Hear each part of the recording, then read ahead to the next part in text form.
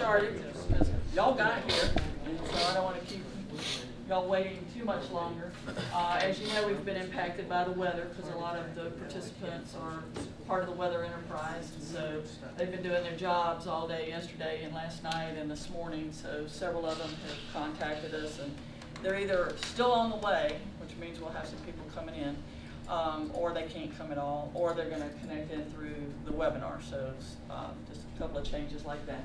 But we've got enough to do what we need to do here today.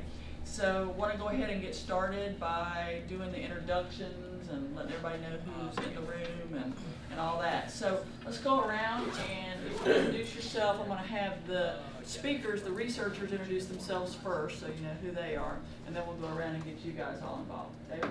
Hey, so I'm David. This is my project study. I'm an assistant professor at the University of Alabama. I work in the geography department, but I'm more of a climatologist by training, more the physical end of geography. I specialize in extreme events. So today we're going to be looking at heat waves.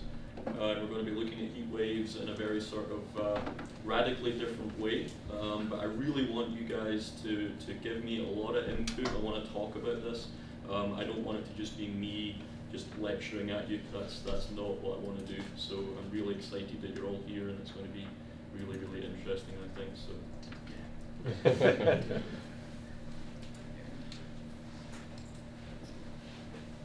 So hi everybody, I'm Erin Bunting. I am a co-PI with David on this project. I am an assistant professor and director for the Center for Remote Sensing and GIS at Michigan State University. So I escaped the snow to come to tornado-ish weather. So my background, like I said, is in remote sensing and GIS, and I fall into the world of understanding what David's going to take and how it represents on the landscape, and how different land use and land cover and hydrology are impacted by what he's going to show today. So in the second half of the day is when I'm going to present, and it's going to be a lot about the second phase of this project, and your feedback on that is going to be critical, because understanding how we can define vulnerability to heat waves is something we're still trying to figure out with this project, and we want it to have obviously real world implications. So yeah, it'll be pretty interactive this afternoon with my session, or once David goes through his part. His is interactive too. And feel free to ask me any questions as we go. Either I'm going to be in the back while he's presenting, or during lunch or during my presentation. Thanks. Okay, and if you don't know me, I'm Laura Myers. I'm the director here at the Center for Advanced Public Safety. And we do software development and social science research on human factors, and that's what this is about. So we are part of David and Erin's grant. We're the broader impacts part of the grant, and that's what this workshop is. It's bringing together people who deal with weather phenomena like yourselves, and in this particular case, heat waves. And so you've been invited because of your interest and knowledge about how these things affect whatever populations that you work with. It may be the general public, it may be more specific populations, it may be other partners in the weather enterprise. So that's why it's real important to go around the room right now and you guys tell us who you are and what you represent, so that we know what we've got in the room as we start our discussion. So I'll let Jake start. Hey everybody, I'm Jake Reed. I'm a trained meteorologist. That's what my background is in, and I'm working here at CAPS on weather research and as a project manager. Chandra, I'm just going to let you hold it. And Hello everyone, I'm Chandra Clark. I'm a professor in the Journalism and Creative Media Department. And my background is definitely in producing news, but more recently, since 2011, my team and I have produced and documented major weather disasters since April 27, 2011. Right now we've been working with Broadcast Education Association to educate people on the role of broadcasters during disasters. And so just about any TV station that has been impacted by disasters since 2011, I've probably worked with them. So. Hello everyone, my name is Mary Kaiser. I'm one of the senior meteorologists at the National Weather Service Birmingham office.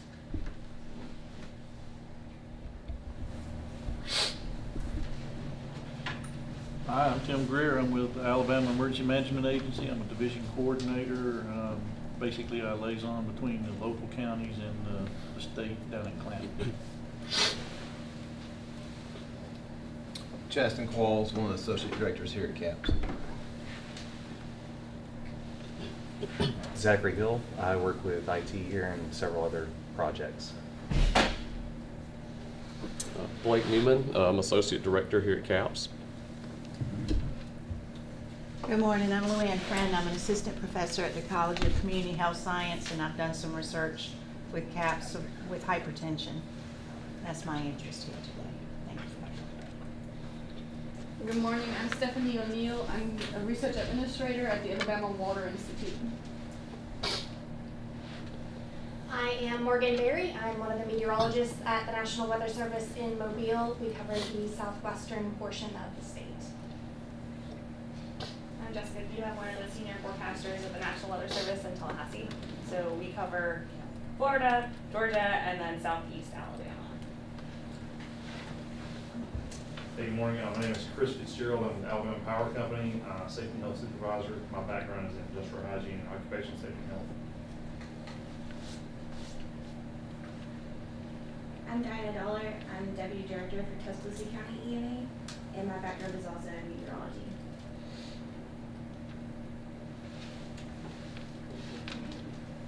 Hi everybody, good morning. My name is Susan Jasko. I'm a social scientist here at CAPS.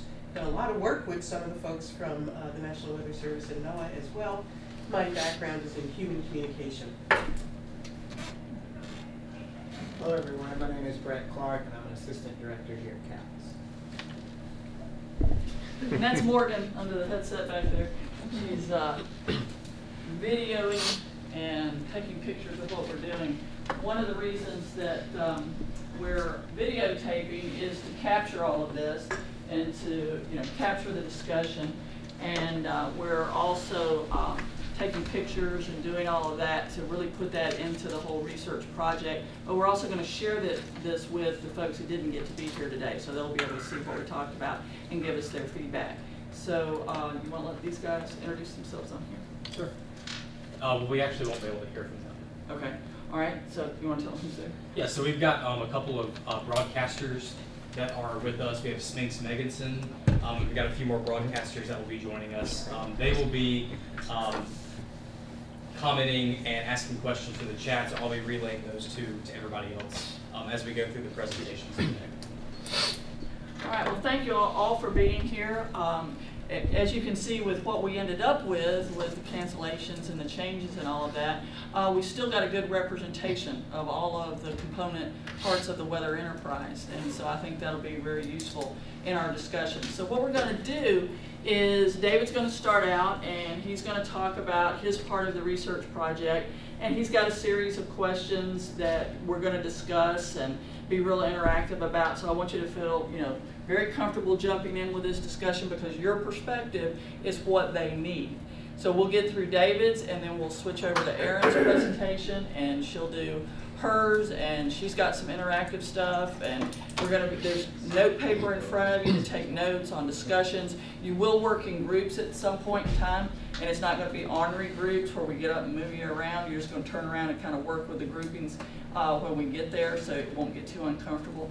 And so that'll make it move pretty smoothly through the day. Jake and my job is to facilitate the discussion because we're trying to capture your feedback. And so we'll be facilitating that part of the process and listening and capturing what it is that you guys are talking about.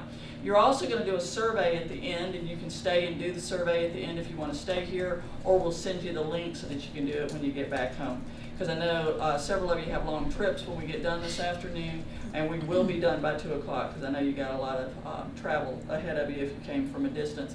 And so you can do the survey when you get back home if you like. So that's what the day is. Lunch is going to be provided. It'll be in here between 11 and 11:30. We'll slow down a little bit and eat for a few minutes and then get right back at it so that we can keep the discussion flowing. All right, so we'll have a few stragglers come in. As the stragglers come in, we'll stop and introduce them and get them settled in. So, but I don't think there'll be too many of those. I think I got 2 coming from Jackson that were pretty close, and State EMA won't be here till later in the morning. All right, so David.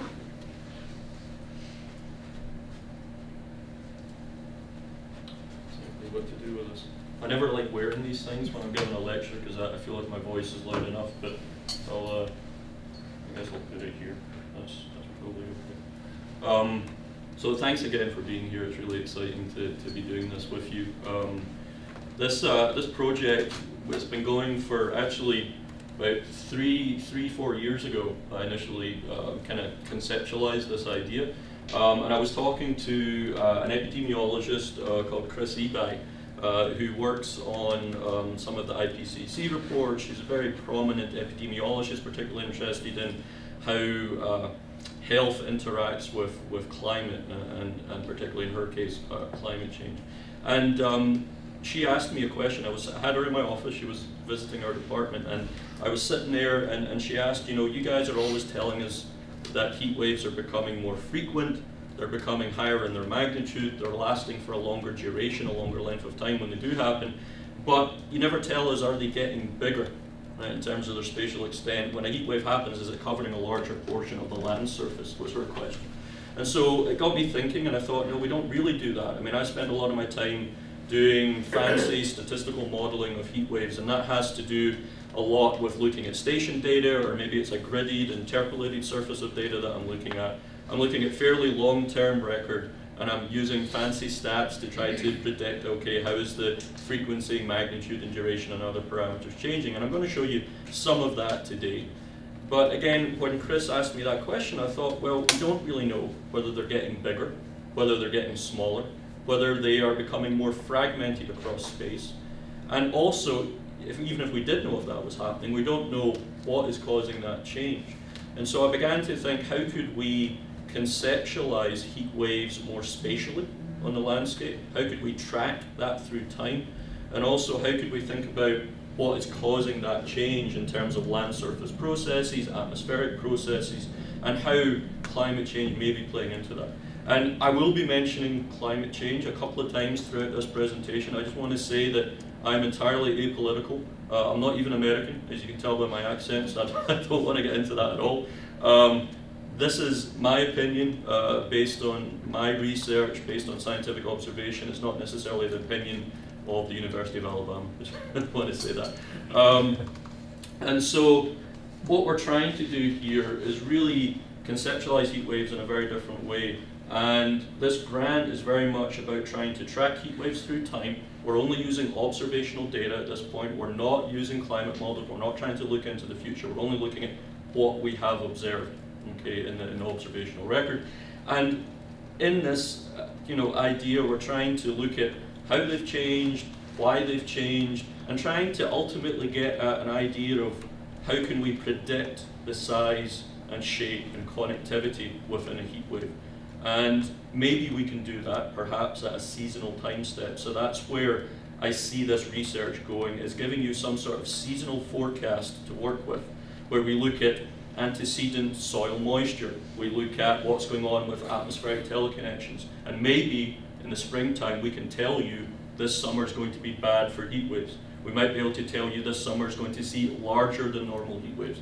We might be able to tell you this summer is going to see more fragmented, less connected heat waves, more sporadic across the landscape. We may be able to answer those sorts of questions and give you some sort of seasonal forecast, like I say, that can tell you something about heat waves and help you prepare for them in the upcoming summertime. So that's really what we're trying to get at.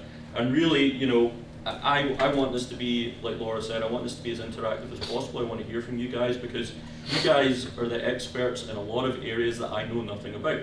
I mean, you're expert meteorologists, you're expert forecasters, you're expert communicators, right? You're experts in health. I'm not any of those things. I'm just a climate guy that likes to play with data, okay? So I really want to hear from you. And again, as Laura said, this is very much the broader impacts part of this research. We're doing all sorts of fancy, interesting climate questions that we've got, that are very fascinating to us. It may not be fascinating to you, but I want you guys to be guiding our research. I want you to be helping us to make some sort of end product that is useful for you. Okay, I don't want this to be an ivory tower type exercise where I'm doing something that me and the half-dozen people that cite my papers are interested in, but no one else in the population is interested in. Okay, I want to be very applied and very practical here. On a lighter note, I've been using this slide, this theme in PowerPoint for many years, and I was giving this talk to a room full of geographers one time, and someone asked me, is that an anticyclone coming on the west coast of the United States? I said, no, that's Australia. It's a see-through transparent globe. So that was a geographer that asked me that question. So he was kind of embarrassed after that question. And of course, I have to say this project's supported by the National Science Foundation. We're very, very grateful to them for deciding to fund this. It was funded out in the second round, but still got it funded, so we're very excited about that. So I may be preaching to the choir in here, but heat has a really big impact on health. The CDC attributes about 700 deaths per year on average to exposure to high temperatures, but that number is probably really, really underestimated. That's actual people that when the paramedics come along, the doctor comes along, cause of death is coded as hyperthermia. It's really likely that there are probably loads of other people dying from hypertension, from having a heart attack, for having renal failure, respiratory failure, their diabetes flares up, their obesity flares up. Something else actually kills them, but it was stressed and brought on by the exposure to the high temperatures. It puts a lot of stress on the body, and those inner gremlins are probably what flares up. Okay, so that's 688 deaths per year. Is probably really, really underestimated. We're probably talking more like a few thousand people a year are dying because they have that exposure, the stress on the body, and something else flares up and gets them. And those things are called comorbidities, things that co-vary with exposure to high temperature. And also, heat places stress on susceptible populations, so we're always thinking about people that are more vulnerable in the population. In terms of heat, it's elderly people, it's people living in poverty, it's also young children, less able to regulate the body temperature. It's pregnant mothers. There's been a lot of research work that's been done that says if you hit a pregnant woman with a heat wave in her second trimester, that preterm delivery is about 20% more likely. If you hit a woman with a heat wave the week before delivery, then stillborn, it increases quite a bit in likelihood. So there's big impacts on health across a lot of different populations, but particularly these ones that we consider to be more vulnerable. And I think that when we think about heat waves, and a lot of you emergency management types and you broadcasters and forecasters in here, what do you think the public pays more attention to? Do you think they pay more attention when you tell them there's a tornado or a hurricane coming, when they can picture the winds, they can picture the flooding, they can picture the damage, they can picture buildings getting blown over, or when you tell them it's going to be hot? Right? When there's a lot of heat, I think people don't see the media attention. I mean, what would the cameras be pointing at when there's a heat wave? Not a whole lot. We can have infrastructure failures with a heat wave. I remember in 2003 in the UK, right, where I'm from, it was so hot that the railway lines were buckling. We couldn't send a train down the track. Maybe not as big a problem here, but in the UK and in Europe, when people can't take a train anywhere, it's a big transport disruption, right? You know what I'm talking about, right? So, big infrastructure impacts here. You see it in Phoenix and places like this. When the air temperature gets really, really high, planes can't take off because they can't get the lift that they need under the wings. So there is the potential for infrastructure impacts, but it's not the same. It's not the same as a hurricane coming through and flooding somewhere, or blowing down buildings, or destroying coastlines. Right? We don't have the same public attention. So really, I consider heat waves to be more of a silent killer. You just think of them as the Grim Reaper scything his way across the landscape. And these are some interesting images I have on here. This is inside of a French hospital in 2003. So I mean, say what you will about socialized medicine, but the French have a really, really good healthcare system, and it's really unusual to see people stacked in hallways on gurneys in France.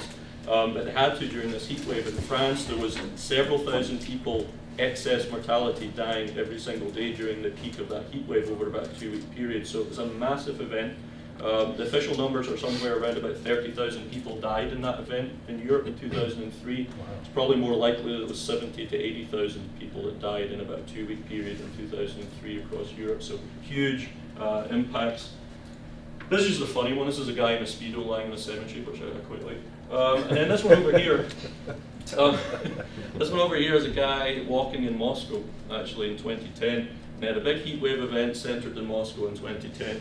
And this guy's walking around. You can tell he's in Moscow. It's unusual to see someone wearing shorts and t-shirts in Moscow. You think of bears and woolly hats and a lot of snow in Moscow, but it's obviously hot. But you also notice that he's wearing a mask over his face. So a lot of time heat waves are what are called compounded events. We have really, really high air temperature, but we might also have wildfires going on at the same time, because a heat wave is happening when it's very hot, it's been very dry, you've got dry vegetation, the risk of wildfire goes up. So when you combine really high temperatures, anyone in here got asthma or anything like that, you know when it's really hot, it's hard to breathe. Okay? When you combine that with low air quality, it gets really, really hard to breathe. So this is, it's heat wave is not just potentially the only thing going on. There can be compounding factors coming in as well.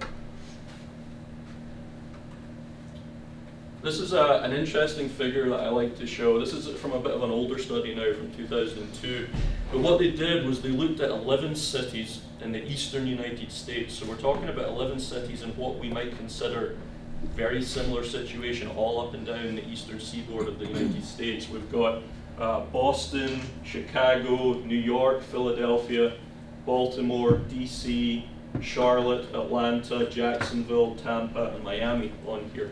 Now these lines are showing temperature on the x-axis and risk of death on the y-axis. And you'll notice that obviously when it's really, really cold, we've got a risk of people dying in cold weather. Okay? But you'll notice that when we get to room temperature, we get a minimum risk of people dying. And then when it starts to get warmer than that, you see a very sharp increase in the risk of people dying. And that slope there across all of these, well, virtually all of these 11 cities, is much steeper than the cold slope was. Right? So you suddenly see this really rapid increase here. And epidemiologists like to call this the heat slope, because epidemiologists are very interested in trying to translate this temperature using a linear or maybe not linear relationship, trying to translate that into risk of people dying. So they're trying to predict, okay, if we have these temperatures, we expect this number of people to die. But what's interesting about this is that these 11 cities in the eastern United States all have a different response. That slope is very variable. We've got one here that's not even trending up. Right? So we've got very varied response across 11 cities that you would think would be demographically similar. You would think that they might have very similar socioeconomics. You'd think that they would have a similar response to heat, but we don't see that. We see a huge variability across space, which makes studying heat waves really, really difficult. Because I would argue that you can't have one definition of what constitutes a heat wave across a large area of a country. Right? What constitutes a heat wave in Miami is not going to be the same as a heat wave in New York. I think that makes sense to both. Yeah. So there are many, many risk factors for hyperthermia, and these are interesting. I don't want to go through all of these, but it's very interesting. You go from up top there, age and gender, individual physiological characteristics, and you start going down this list, pre-existing medical conditions, poverty, homelessness, social isolation, access to healthcare, and then you get into more neighborhood characteristics down here. So we've got risk factors here that go from the individual to the community level. It's very, very broad. So I always tell, when I'm talking to my students, my undergrad students, I've got, 18 and 19-year-old guys that think they're invincible, and I tell them, you've probably got something on here that makes you at risk during a heat wave. Maybe physically you're not at risk, but maybe you're a young, healthy guy and you live in homelessness. Maybe you're a young, healthy guy and you're in poverty. Maybe you're a young, healthy guy and you're lacking access to healthcare. Maybe you're a young, healthy guy and you live in a high crime area. Right? Something is going to get you on here potentially. So it's very, very interesting that we have these individual to community level characteristics of what makes you more vulnerable during a heat wave. And interestingly, actually, guys in the middle age groups from late teens to middle age are more vulnerable during a heat wave than ladies are, we've found. And so it's interesting that that's the case. Maybe it's physiological differences. Maybe it's behavioral differences. Guys are idiots. We tend to go out and do sports when it's too hot, and we shouldn't be doing that, right?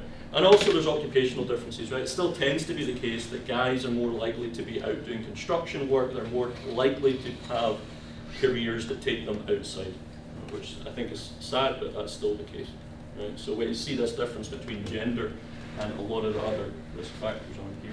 Very, very interesting. So I wanted to pause for a second right? Well, maybe for 5 or 10 minutes. And I'd like you to break up into groups, and this is where you earn your free lunch. This is where you're going to answer these questions for me. So I want you to kind of brainstorm, and what we're going to do is we're going to get into groups, and you're going to work as a little group, and you're going to try to answer these questions for me. And then after 5 or 10 minutes, maybe 15, I don't know, let's see how we go. We're going to get back together, and I want you to talk with me. We're all going to share our ideas about answers to these questions. And so don't get too distracted by Winnie the Pooh. I know he's cute. But what actions do you take during a heat wave? And that could be personally. What do you do with your family if you're exposed to a heat wave? It could be professionally. What do you do in your job, right, if there happens to be a heat wave? Okay, I'm really interested to know what do you do immediately. Could be what you do in preparation, if you know there's going to be a heat wave next week. Could be anything. Let's hear about it. What information do you look at? Right? Are you looking at meteorological information? I assume as a forecaster. Are you looking at population information? Are you looking at admission to hospitals? What information are you pulling on to inform yourself during a heat wave? And what information do you wish you had? What do you really think, if there's a heat wave happening, you know the information you've got, what would you really love to have? You know, shopping list here, you know, dear Santa, what would you really like to get?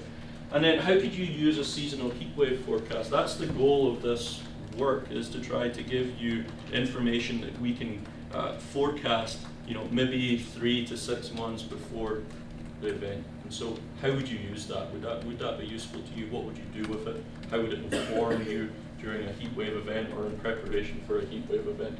All right? So how are we doing this? All right, so we just want to break up into groups based on kind of where you're sitting, all right?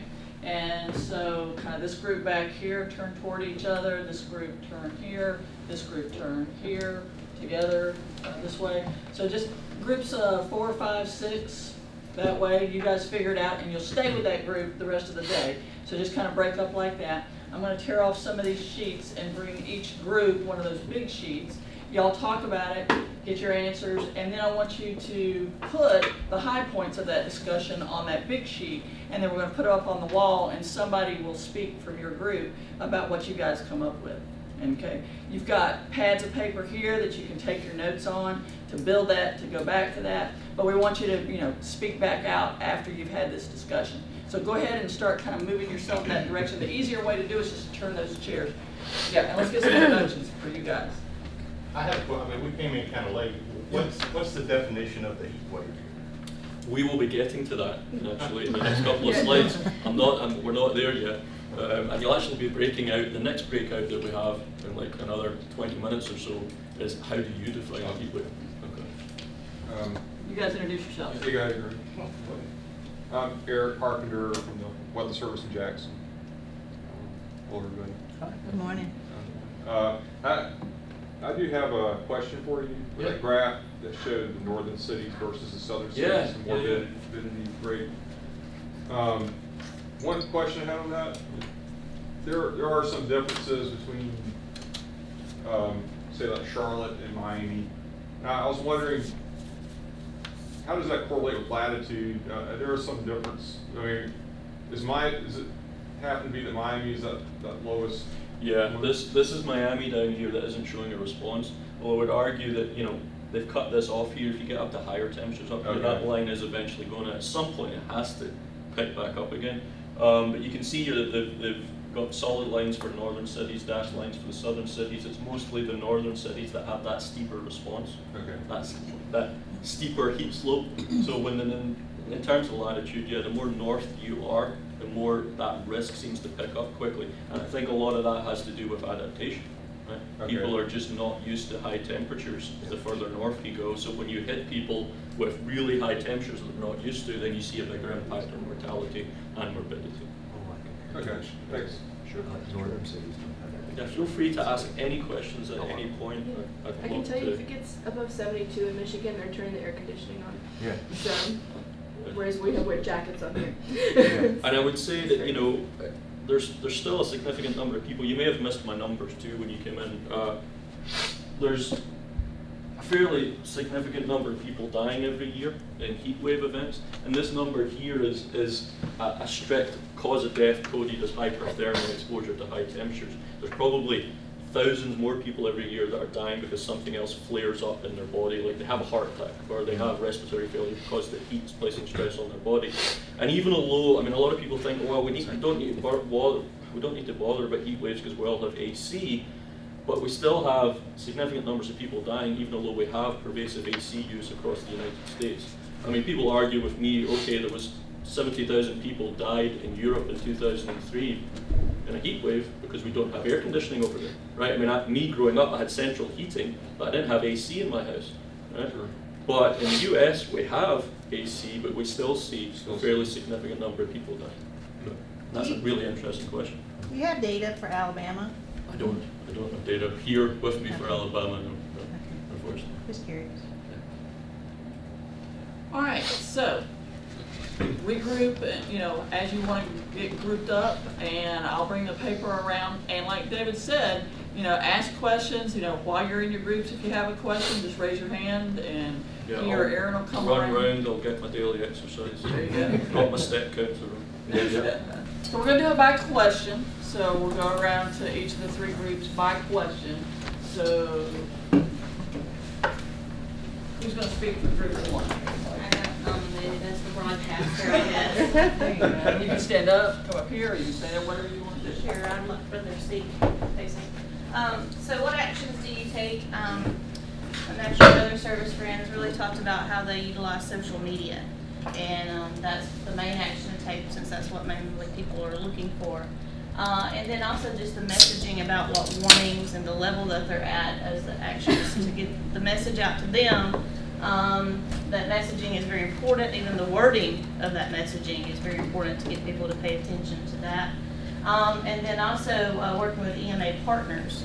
Definitely you have to work with all of the EMA partners to try to get them to also take action, and that's the action we would take.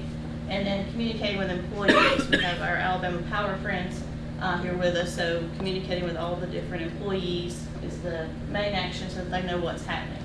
The information. We're going to do it by question. That's so, right. Yeah. I'm done. You're good. I'll go stand up here. Make it easier on the microphone. Thanks, Sean.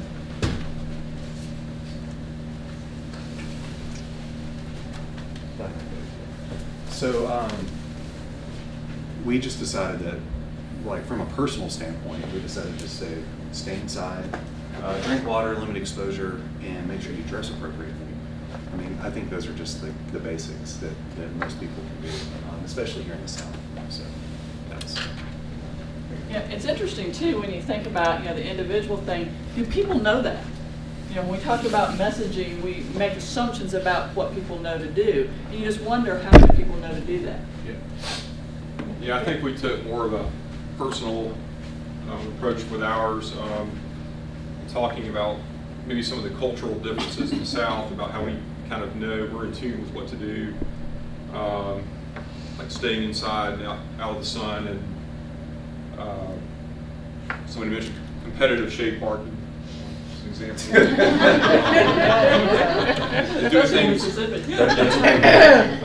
Doing things early and later in the day, checking in more with the elderly. So those are some of the things that we.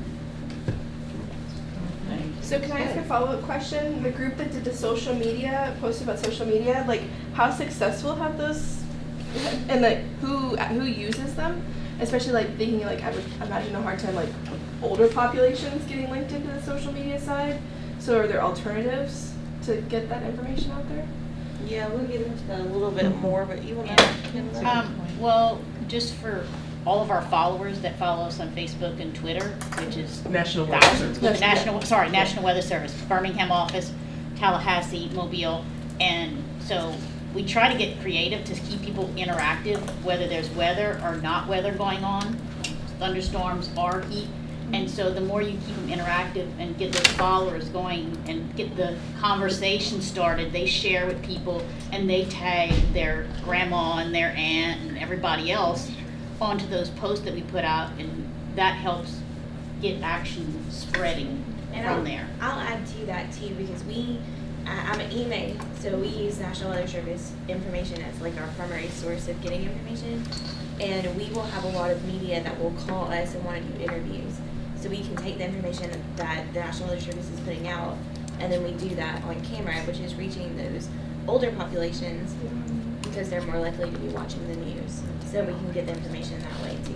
And part of that messaging is if you have family who is not on social media and that doesn't have access to that, check on them. Right.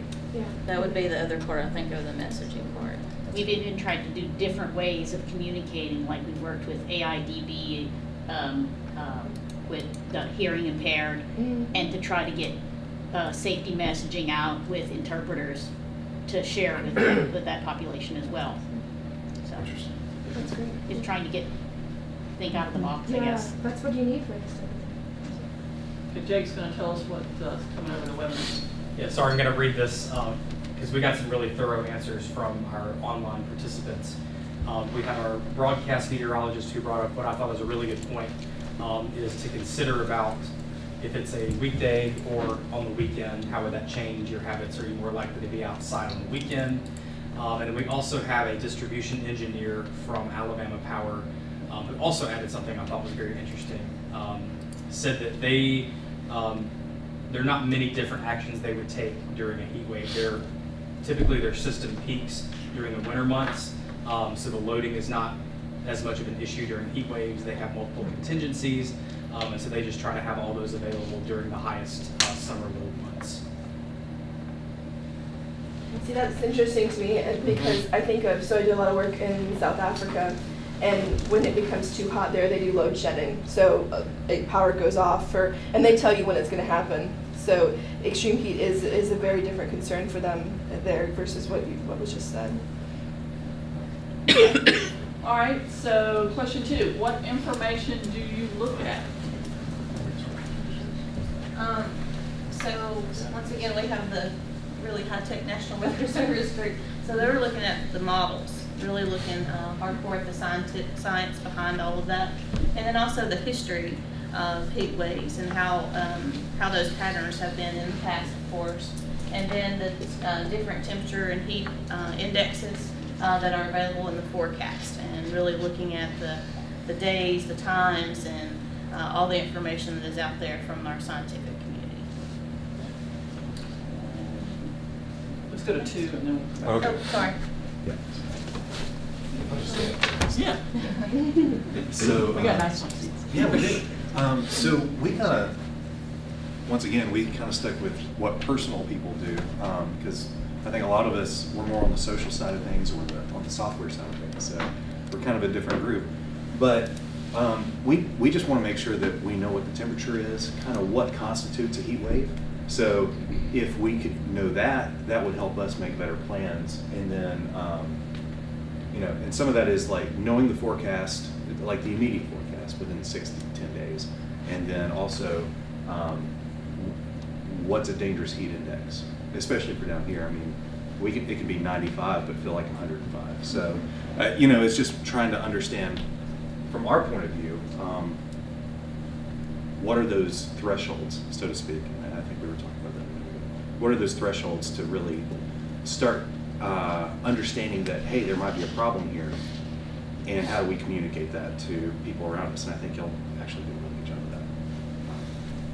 Thanks.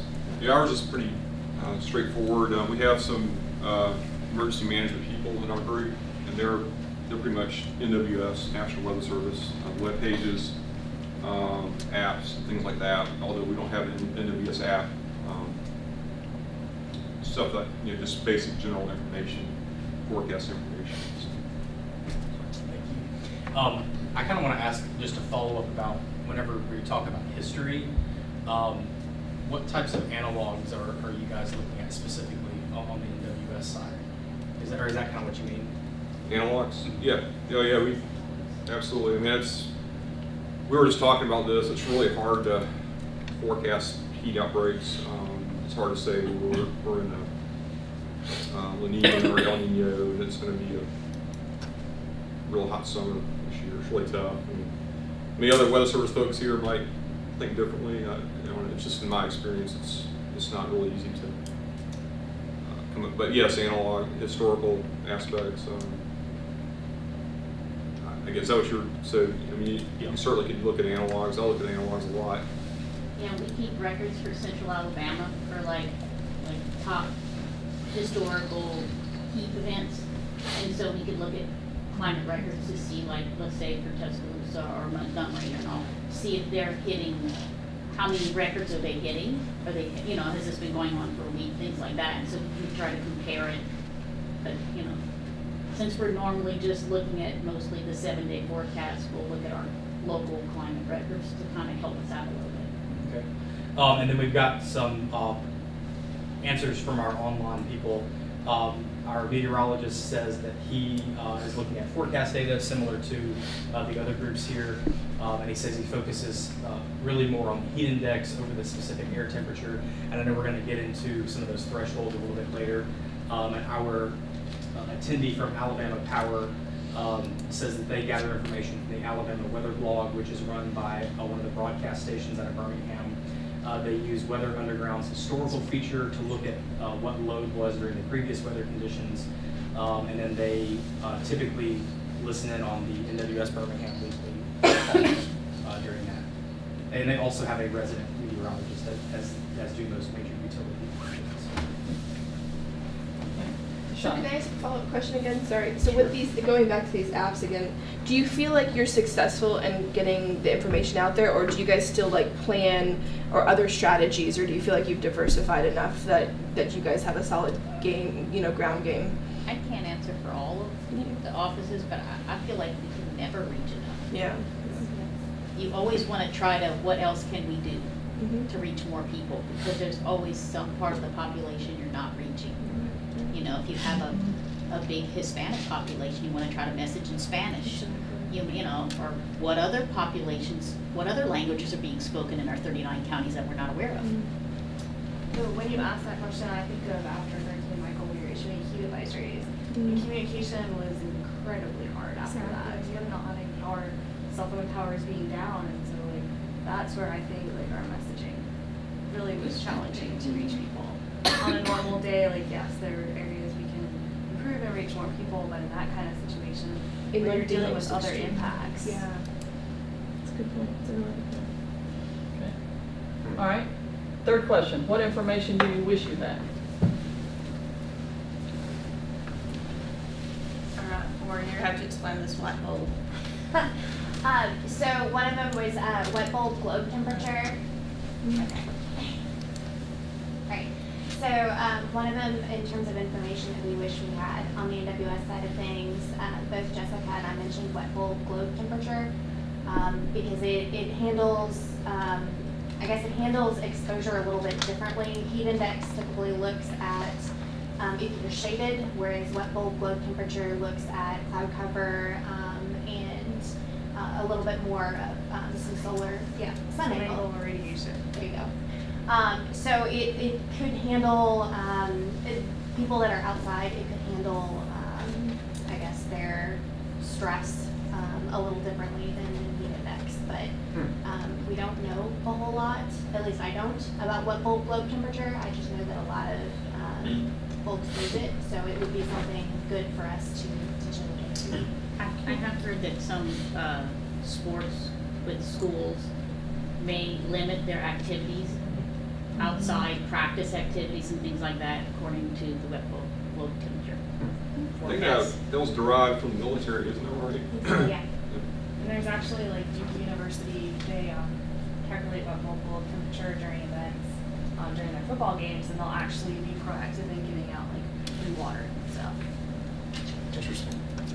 I thought that was very interesting, just the better measurements overall that they were talking about and how to convey and message people about that. And so messaging to vulnerable populations, we talked about how we wanted to make sure that the information was on digital billboards as people came into different cities and areas, because those have definitely grown over the years no matter what cities and areas you have. And with them being more along the coast where you have people coming there on vacations and things like that, to make sure that those billboards and the partnership with the transportation departments, that is all in place. So we had that information, and then the best source of weather information, because I was kind of asking them, you know, how do people know when you go to Gulf Shores, Orange Beach, where to get the best information for the heat for that day? You know, do people actually know where that best source is? Yeah, so for us, we went back to just, again, accurate seasonal forecasts. We felt like that would help help people plan for the next series or whatever, or span of time. But as you were talking about, you know, I think maybe if we could look at some more community involvement, maybe those conversations that aren't happening, maybe we can find a way to involve that. So if we had more information on groups inside of cities or municipalities that could be directly involved in some conversations, I wonder if perhaps then that information could be then propagated easier. Say churches or you know, community centers or something of that nature. So as y'all were talking, that kind of sparked an interest in that. And from the EM and public safety side of things, we had a hard time going beyond just having the temperature threshold information. It was more about maybe duration, knowing how long, for planning purposes, knowing how long the event was going to last was an important thing. And then a few other things to consider is sort of what we've already talked about in a similar regard, is just wishing they had more of a heads up about heat waves and other weather events in general, and being able to accurately and precisely produce a forecast beyond 7 days out would be really useful. And some of my personal research is how do you communicate some of those longer range forecasts graphically, and so I think that may be something that we can talk about a little bit later. The other thing, and this is right up, you know, what we're talking about, Dr. Keellings, is from the power company, is just having a longer range forecast so that they would be able to plan if it looks like there's going to be, you know, an extended or particularly extreme high magnitude event. That would really be helpful for them. All right, last question. How could you use a seasonal heat wave forecast? Okay, kind of building off of what he just said, that communication I think is the most important, because like I teach students how to prepare information in a concise and creative way to get people to remember it. And I think that same type of communication is what we would need to from the seasonal wave forecast to help our meteorologists, the National Weather Service, figure out the best way that people could retain that information. I mean, there's no point in communicating it if they can't understand it. So trying to boil it down to where they can put it to use. And then also pushing that preparedness and that information, like giving steps, and kind of like we've all done here, like what kind of things should you do if that's happening with that forecast, so we could use that information that way. And then just planning out our resources. We had, you know, Alabama Power and EMA in our group too. It was how do you plan to give out that information? What resources do you have to help people? And then kind of the last one was, it came to mind, like I always know nonprofits are giving out, you know, fans and trying to make sure that people have what they need in those vulnerable populations that we talked about. So providing that information to support those nonprofits and helping get the word out to them of where they can get those resources. So that seasonal heat wave forecast can be used in a lot of different ways. I think a lot of it does boil down to communication, so people can take that forecast and put it into action. Yeah, to play off that, we were thinking the same thing. I mean, how could municipalities and cities really plan ahead for, you know, being able to have cooling centers or be able to provide utilities for people that may not have it. And, you know, along with that, you know, when the heat wave comes in, utilities go up. Now, not necessarily power, which I just learned, which I didn't realize, but I mean, people have to use more water. They have to use, you know, other types of utilities more potentially. And, you know, the poorer communities would not have the availability as much to take over that financial burden. And so maybe we can find ways to help with that. Professional staffing for hospitals and for clinics. You know, if there's a heat wave coming in, they can plan ahead. And if they know that this particular time of year is going to be really bad, well, they can have the staffing prepared and ready. And that's not something I've even thought about, so that was really interesting. Yeah, and so I think that's all. we had a lot of the same kind of discussion. I guess just adding to that would be the EMS side of things, medical side, planning for medical centers and hospitals. Okay, we're going to have more heat-related casualties, things like that. Maybe outdoor events, significant outdoor events where you might need more resources for that. So, as far as the actual forecast, it's really tough, like I was saying earlier, to come up with a good seasonal forecast for heat waves. We there's definitely rooms to be better with that. So, I'll say that. Yeah. And I don't really That's have what we're here answers, for. but, yeah. That's what we're here for. So. Can we make that happen? Yeah, and what you guys have all illustrated here is, you know, if we can get more advanced information out there, there's a psychology factor involved for the individuals. How do you get people to start thinking about something that's way off in advance? That's one of the hardest things with this kind of information, is to get their attention. But when you break this down, you begin to realize places like hospitals, utilities, there's a lot of entities that need that information early on so that they can plan. And so there's this thing of, you know, how do you get the information out to the people far enough in advance so that they can do all the planning they need to do, then get it out there for those individuals who aren't ready to think about it. You know, that's too far down the road. So you're trying to get their attention, you're trying not to fatigue them with the information. You know, with, you know, everything that you disseminate in terms of warning communication, where you get that information out at what point in time. The real savvy people are like, yeah, I want that information. Other people are like, I don't want to hear about it right now. I'll worry about it when it happens. Or it's probably not going to happen. So you're up against all of that. So keep that in mind when you're thinking about all of this. Back to you.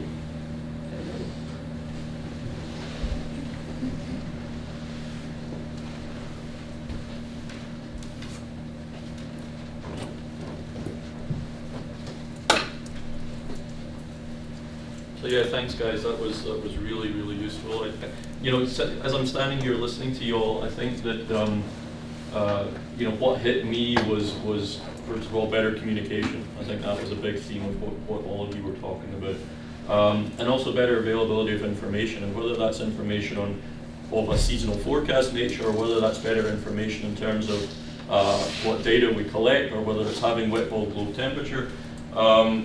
This is something that I struggle with a lot, is actually, and we're going to get into this next, is how to define a heat wave event. When I'm thinking about it as a climate person, I'm thinking about a heat wave as being unusually high temperature for that location. And it's a very basic definition, I guess. You know, but we've talked previously, that slide with all of the curved lines, that really what constitutes a heat wave is so variable from place to place. In my work, being a climate guy, I need a long record to work with. I need to, you know, if I'm doing some sort of statistical modeling, I need that larger data set. And so wet bulb globe temperature is not always immediately accessible to me, and it's not always accessible at a fine spatial resolution, never mind the long temporal scale that I need to work with. So that defining a heat wave is really tricky, and we have a kind of sort of joke in the you know, in the academic field of heat wave research, that there's almost as many heat wave definitions as there are academic papers on heat waves. You know, so every time someone publishes something on heat waves, they're using a slightly different definition. I'm very much in favor of relative definition based on crossing a high percentile of that location's temperature. But then we can think about things like duration. We can think about bringing in other aspects, like obviously humidity and things like wet bulb globe temperature, that give you more of an idea of actual exposure. So that is very tricky. That's something that I want to talk more with you about. And then I also kind of got, you know, that we need better information to inform you know, first responders in some way, but medical professionals, people that are planning, utility people, and you know, I teach a class actually called Climate Change and Health. It's very much a survey class, and we look at any way that climate and changes that we have seen impact health, everything from heat waves, hurricanes, to things more like vector-borne diseases, waterborne diseases, food nutrition, loads of different things. And one of the primary themes that kind of comes out in all of it is that we need better communication between the researchers and the practitioners. And I think that having a better, let's not call it education, but having medical practitioners like doctors, nurses, more aware of what they're potentially going to be facing, you know, with some lead time, it would be really beneficial. And I think that that's something that is really important here. The other kind of interesting thing was you talking about the utility side of things, and I wasn't aware that utility use kind of went down in the summertime. I'm just thinking everyone's cranking up their AC. I mean, I know there's been some work where there's been a sort of suggestion that, particularly if we're thinking about vulnerable populations, poor people, very, very vulnerable during a heat wave, there's been some suggestion that, you know, and I think this is something that is done, is that you don't cut off for lack of payment if there is a heat wave warning at the time. You may cut off the next day, you know, but that's, I think, something that we need to still need to think about.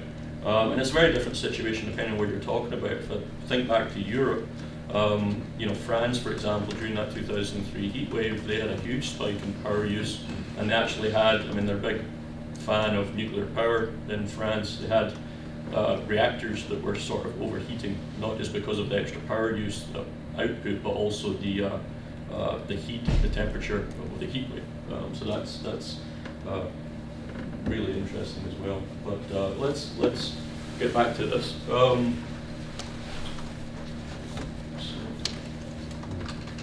think the keyboard has checked out. Maybe does it switch off after not being used for a while? Maybe I'll try.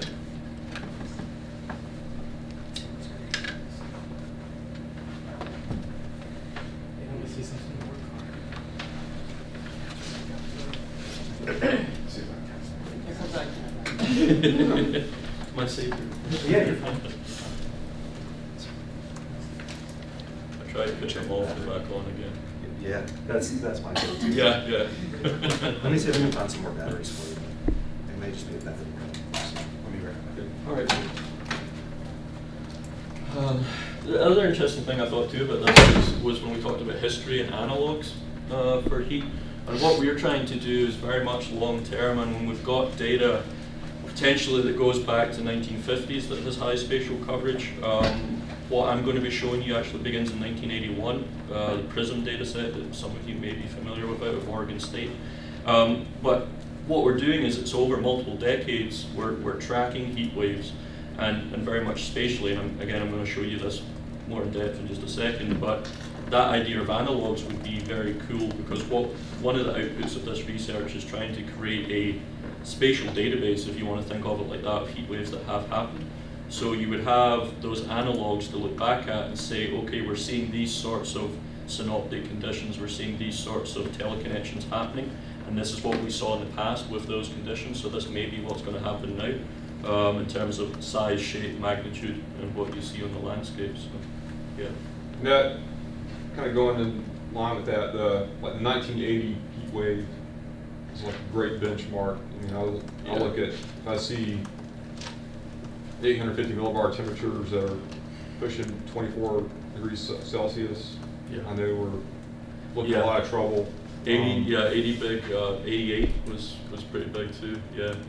Yeah, so this is the thing that we're going to have this database that you could go to and be looking at. Okay, that was a bad year. What was going on in terms of atmospherics then, and can you relate it to what's going on now? Yeah. And then you would have an actual map of what happened with the heat on a day-to-day basis from 1980 or 1988 or wherever, and then you could apply it to today. So that would be something that's very useful. Yeah. I think can I ask you another question? Yeah. Absolutely. So recently, our criteria was kind of changed a little bit. When I first came in the weather service, overnight low temperatures were considered an important threshold. If it didn't get below 80 or much below 80 at night, that was an important thing. But now it's been kind of dropped as an issue. But the idea, to me, is still important because the idea is that you don't recover much at night when it's really muggy and warm. How important do you think we need to? I think that is. Continue to consider that, or? I think so. I mean, you know, again, I'm coming at this from the physical side of things. I'm not an epidemiologist, but I do look at the literature, and there's been a lot of work that says that, yeah, nightly minimum temperature is very important for exactly what you're saying. It doesn't give people the chance to cool off. I mean, maybe, you know, if you think about it, it kind of makes sense. If you're exposed to really high temperatures during the day, you still have that chance. At night, you get cool temperatures, you can maybe open up your windows, you get some respite. But if it's really high nighttime as well, in combination with the high daily temperatures, then you really see that increase. And I think, you know, with heat waves, we do tend, there's a chance that we see that a lot because a heat wave is going to be high humidity, so the chances are your nighttime minimums are going to stay elevated, right? So it just kind of builds up. Yeah, it kind of builds up. And so when I'm looking at heat waves, I try to, a lot of the time in my work, I'm creating a bivariate approach of thresholds of looking not just at the daytime max, but also the min. And if they're both elevated, then it's more serious. Okay. Yeah, absolutely. I would say anytime, anywhere you can incorporate that, yeah, useful. Well, absolutely, and so we're going to be looking a little bit at that whenever the keyboard comes back to life. Yeah, we're working on it. Was that your next slide, David? That I believe so, unless we've skipped. I think he was able to. Oh, you're able to. Yeah, with this. Okay. Well, I'm running it from there until they can get that. Yeah. Well, I don't know if I can share the screen while this is doing this, because I can't get out of this. So, hold on. So that people won't see it.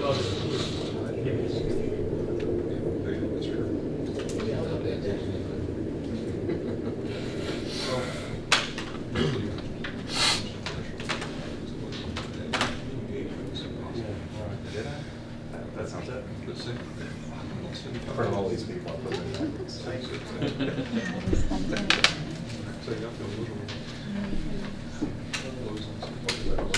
Yeah.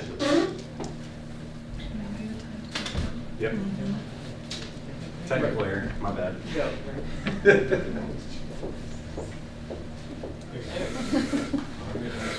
Thanks, guys. So I wanted to talk a little bit about how I'm thinking about heat waves and to try to start thinking about thresholds and definitions of a heat wave. This is fairly basic stuff. This is, you know, the sort of thing I give to my 101 students, thinking about how a heat wave happens. And basically we're thinking about a heat wave obviously as a summertime event, although you could have a relative heat wave in the winter time, which is maybe not going to be life-threatening. It's just going to be abnormally high temperatures compared with wintertime temperatures. It's not going to be what we might think of as a heat wave. Generally, when we have a heat wave event, whether it's in the US or in Europe or anywhere else, you're going to have stationary high pressure. You're going to have a relative high. You're going to have no clouds, lack of cloud cover. So you've got a full amount of solar radiation coming into the surface, being absorbed by the ground surface and radiating up and warming the air temperature up. If we don't have cloud cover, it's also likely we're not having precipitation during a rainfall event, so you don't have evaporative cooling of the ground surface. And also, most of the time with a heat wave, we're thinking about also in combination with high humidity in terms of the heat index being elevated. If we have high humidity, you sweat and sweat, but you can't cool down your body effectively. And also we can think about heat waves as movement of air masses. So, you know, when you have, again, many of your forecasters, this is really basic stuff, but when you have a cold air mass move into a location where you have a cold front like we had come through last night, you get a lot of heavy rain and then cold air. But you can sometimes have very warm air masses that maybe have a lot of humidity and then moving into locations where they don't normally hang out, and that could trigger a heat wave event. We already have around the US heat health warning systems in many major cities. And that's basically what they're looking at. They're looking at the synoptic environment, they're looking at air masses, and whether they're moving into that location and how abnormal they are compared with the air mass that they're displacing. So we do that kind of thing already. And then we also have this issue of thinking about the land surface. We're not just living on a flat canvas, we have different land cover types.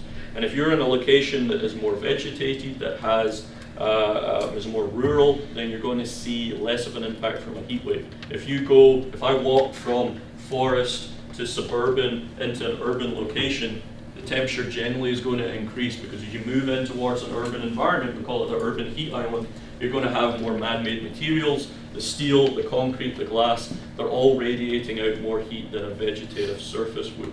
So we have this really high spatial variation across the surface in terms of the actual temperatures that we see.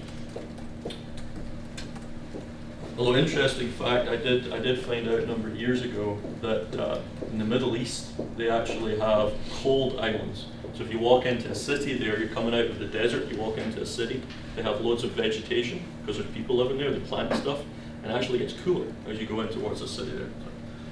But that's neither here nor there for us. But it's not working. But I forgot to mention. Is your mouse working now? Yeah. Technology. I work with everything. Isn't what you just described basically what we're calling a cooling center, where they grew vegetation and had shades and things like that? Right, yeah. That's our version of what the other group mentioned as a cooling center that we will. Well, I think what they're talking about in terms of cooling center is, if we know there's going to be a heat wave, setting up a place in cities, like whether it's in a sports hall, in a stadium, somewhere that you can crank up the AC and you have a cool place that people can go to get cool, to rehydrate. It's a sort of an oasis in the cities to try to help people survive a heat wave. But the cities who deal with heat already so much are saying some of them are going in and setting up that urban heat island. Mm-hmm. But in comparison, we do it very reactionary. We set up cooling centers if we know there's going to be a heat wave. They already. Well, no, this is a phenomenon of an urban heat island, being that all cities are urban heat islands. It just gets hotter when you walk in towards a city. Generally, all other things being equal, the city's going to have higher temperatures than the surrounding landscape because of all of the built environment. It radiates more heat. I'm trying. Appreciate your. The keyboard is not staying on. Is the problem? It keeps like disconnecting. If you press something, does it go to the next? Yeah. Can we put it right here? Maybe it's a distance. Well, let's see, it just went off again. Oh, that is fascinating. How about that?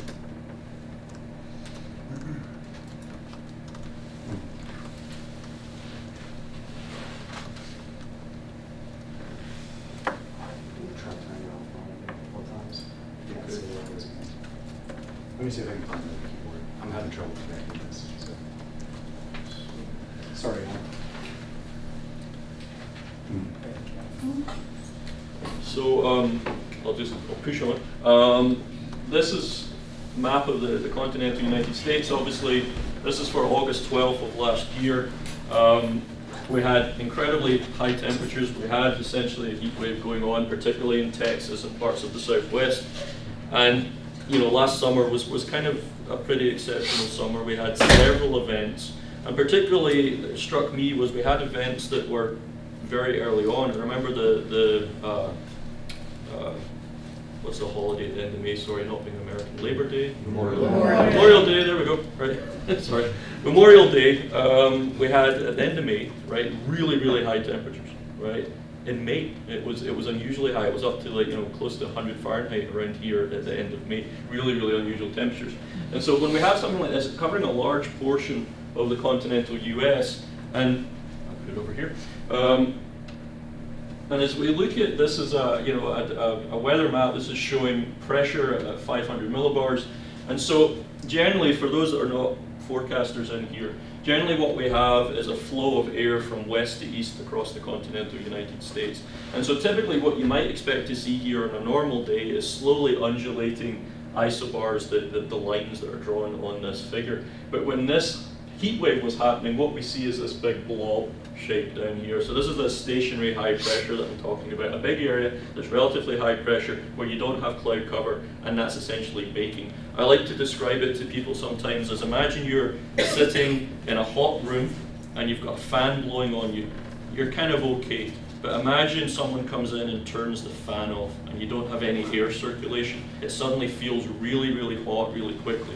And that's what's happening here across the southern United States in August. We've got this big high pressure block in the atmosphere. It's like a big roadblock. Everything has to go around about it, and really things stagnate and it gets really hot very quickly. So this is something that we, why do I keep walking over this? Something that we keep seeing with heat waves. This is an oscillation. So someone mentioned El Nino and La Nina earlier. You may be familiar with that. The temperatures in the equatorial Pacific, we have a really, really warm movement of sea surface temperatures from Australia and the Philippines towards Central and South America. Every 3 to 7 years at random, when that happens, it's called an El Nino event. It involves so much energy that it changes the weather around the entire world in different ways. But it's a huge process that naturally happens. Another thing that happens that affects us quite strongly in terms of heat waves is the North Atlantic oscillation. And this is a variation of pressure systems across the North Atlantic. So we've got a low pressure system that sits near Iceland, and we've got a high pressure system that sits down near the Azores island chain. Right? So we've got these two pressure systems, and we have two phases. Just like we have El Nino and La Nina, we have a positive phase and a negative phase. We have a positive phase here where those pressure systems with a lot of closed-in isobars around about them are very strong. And that strong, what's called pressure gradient difference between high and low there, really pulls winds across the North Atlantic. It keeps everything moving. It keeps the fan turned on. Right? But when it goes into its negative phase, we see weakening of those two pressure systems.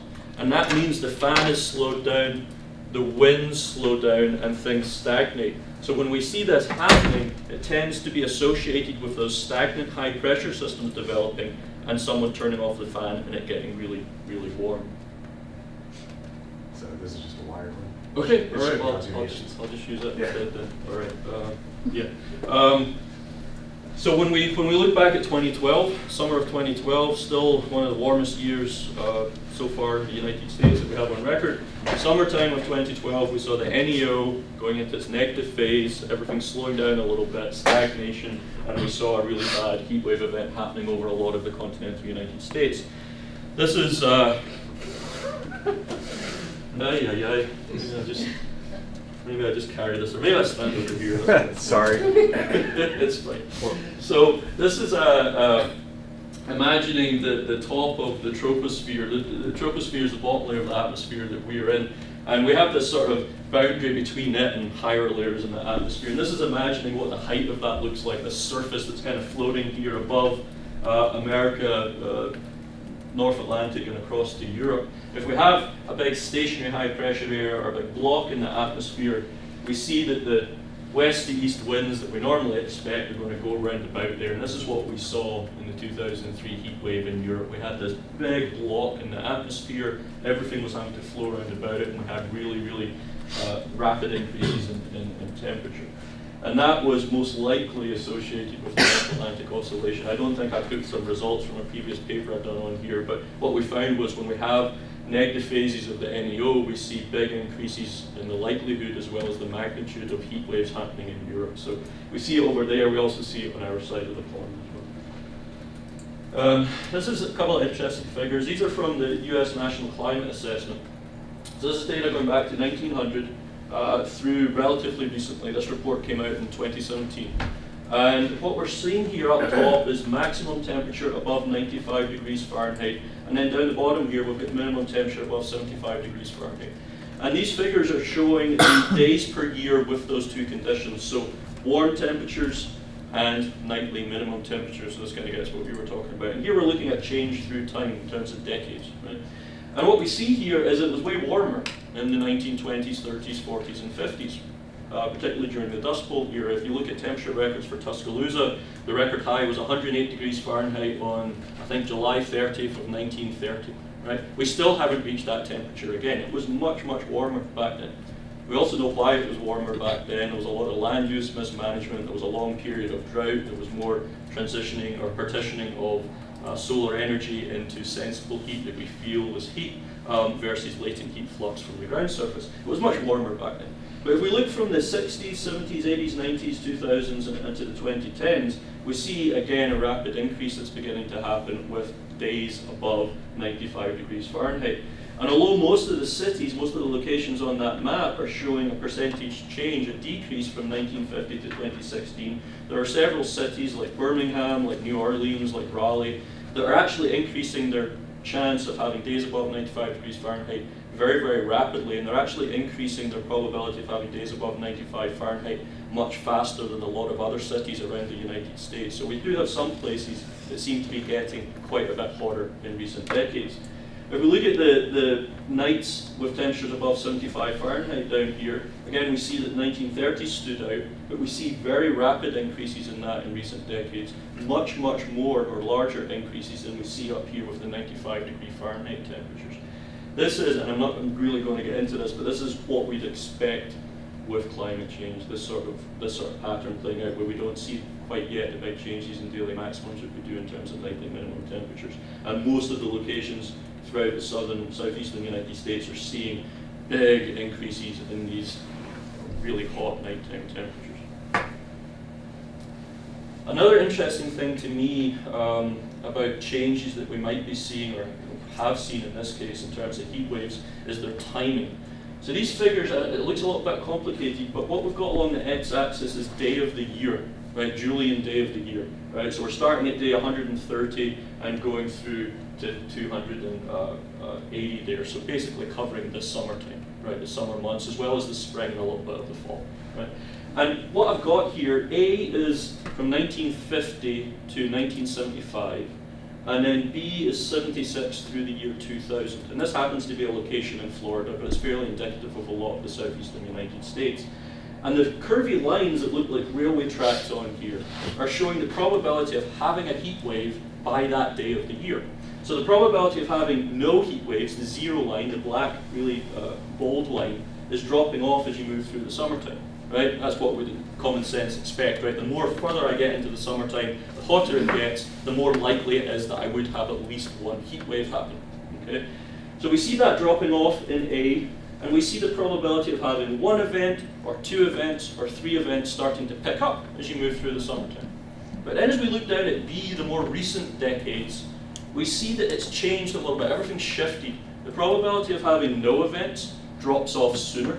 The probability of having one event, two events, three events, four events picks up sooner. So we're seeing a changing seasonality of events.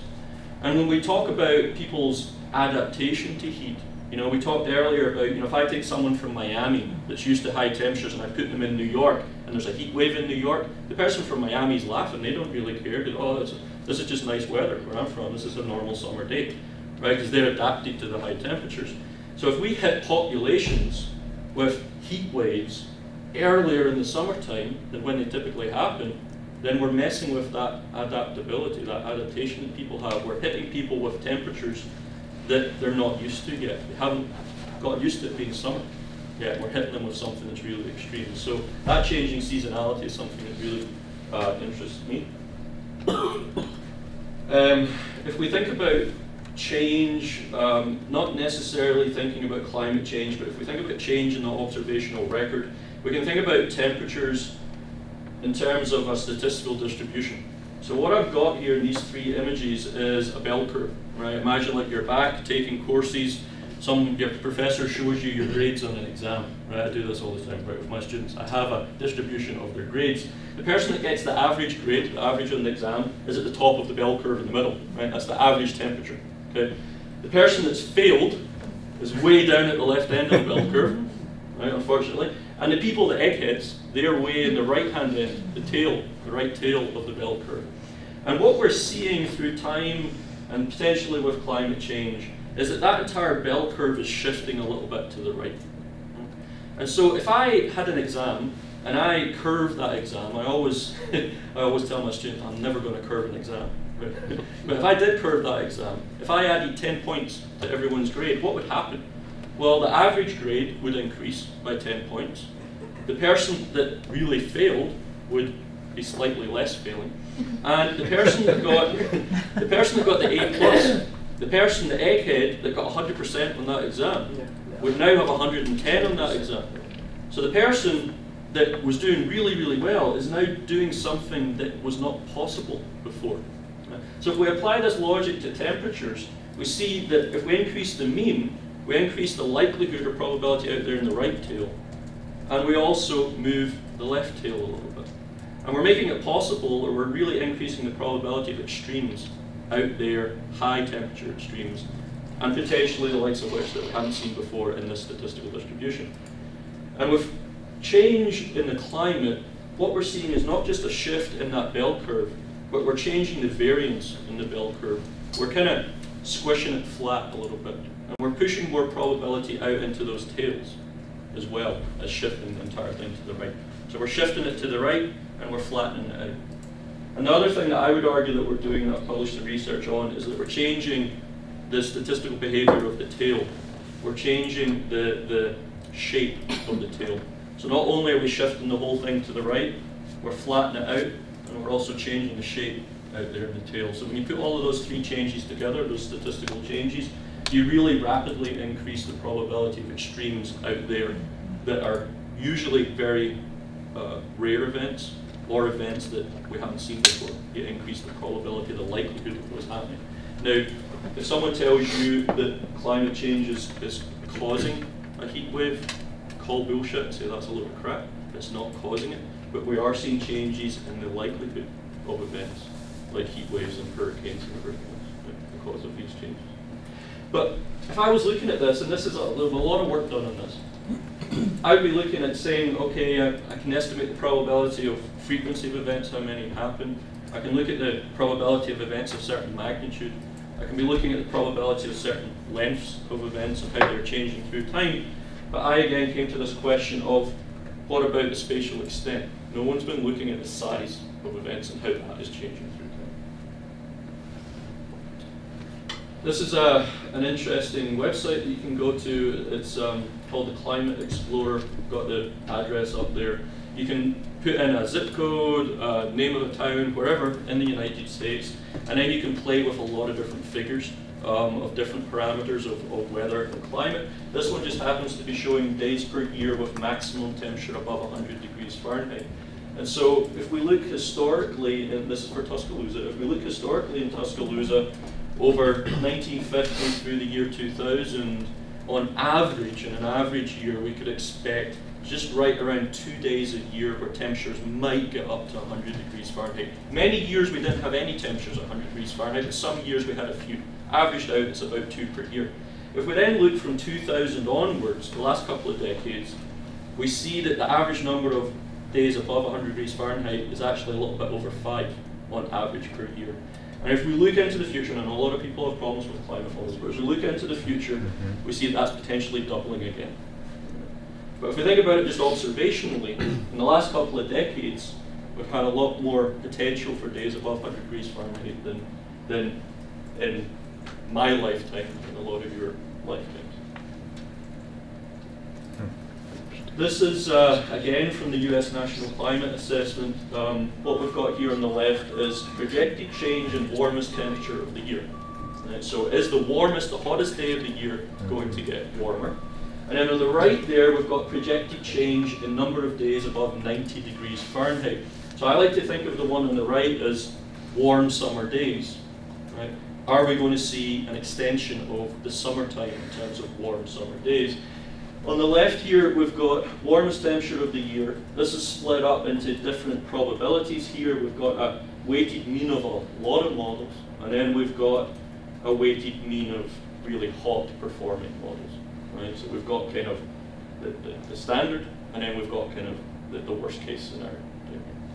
And what we see is potentially 2 to maybe down here in the warmer models up to 6 or 8 degrees Fahrenheit warmer by the middle of this century. So this is projecting out to 2050, not to the end of this century, 2050, potentially that sort of increase in the warmest day of the year.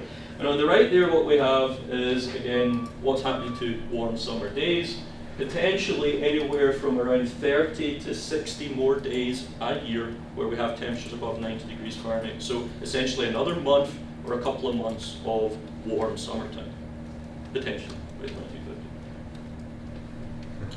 So to get back to the research that we're more specifically doing, we're trying to conceptualize spatial changes in heat waves.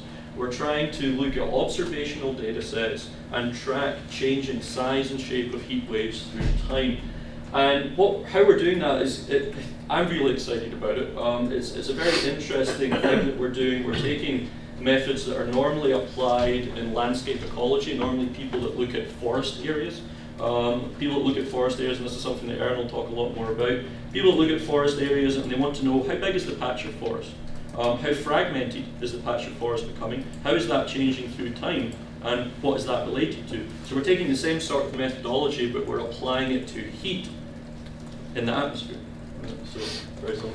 And some of the results I'll be showing you here later on are for regionally for the United States. So we've got these regions, and I'll have a little map up when I show you those things.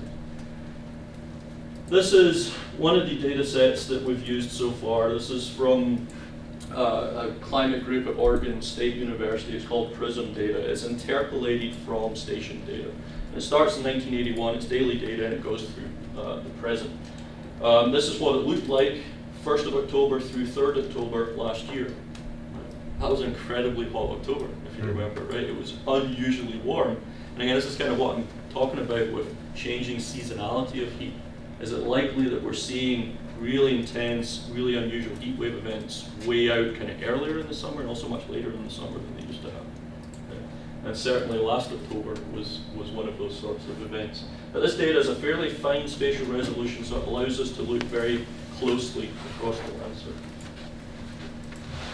So another breakout, right, enough of me talking.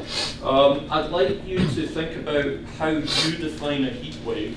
So again, this may be somewhat repetitive of your wet bulb globe temperature and that kind of thing, but I want you to think about how do you define a heat wave? And is it an atmospheric definition? Is it a definition involving people? Is it a definition involving health? Is it a definition involving actions that you have to take? Any one of these things. You don't necessarily have to be a meteorologist to answer this question, but how would you define a heat wave? Whether it's personally or whether it's professionally, how would you define a heat wave? And do you think of heat waves in terms of how many people are dying and impact on the population? Is it really, is it, for a heat wave to be happening, do we have to have impact on the population? I'm asking there. And this definition that you may have in your mind or you may have professionally in your organization, does that definition vary spatially? Does it vary temporally? Does it vary based on where you are, what the population is? And does it vary through time? Does it depend when in the season we are, what the heat wave is? So that's what I'd like you to think about next. Yeah? That was really interesting about the NAO. I looked at that a lot, and I've always said the person that can accurately predict the NAO has a lot of money. Because it has a lot of strong implications. But I usually look at it for winter stuff. Right. I didn't realize, so the negative NAO in summer correlates with yeah, there's been a lot more work done on the wintertime NAO than summertime NAO. But what we're hoping here is that maybe, just maybe, what's going on with the NEO in the springtime is maybe going to be indicative of what might happen in the summertime. So yeah, and so if we can say that, oh, summers in the past, these analogs, we've had this sort of behavior from the NEO in the springtime and maybe even the wintertime, is that related to what's going on in that summertime to get a seasonal forecast? Interesting. Okay, here's how I want to capture this one, instead of on the big sheets of paper. In your groups, I want you to talk about your definition, but I want each one of you on those pads to have your own pad and be writing your definition, because if you remember what he said, he wants to know from your perspective. So put your number, your group number, at the top of your piece of paper, 1, 2, or 3, so we have what group it's coming from. Put at the top, heat wave definition. Then also put who you are. Is it health, meteorology, emergency management, utilities, whatever you are, public, whatever you are in that group. And then as your group is discussing it, be putting down your definition on your sheet of paper. so that I can capture all of that. So each person in the group? Yeah, Right. doing their own, as y'all are talking about it. Because y'all will be talking about it, and then we won't put it on the big sheet. What we'll do then is we'll talk about it as a group, and we'll expedite that process. Okay, go for it.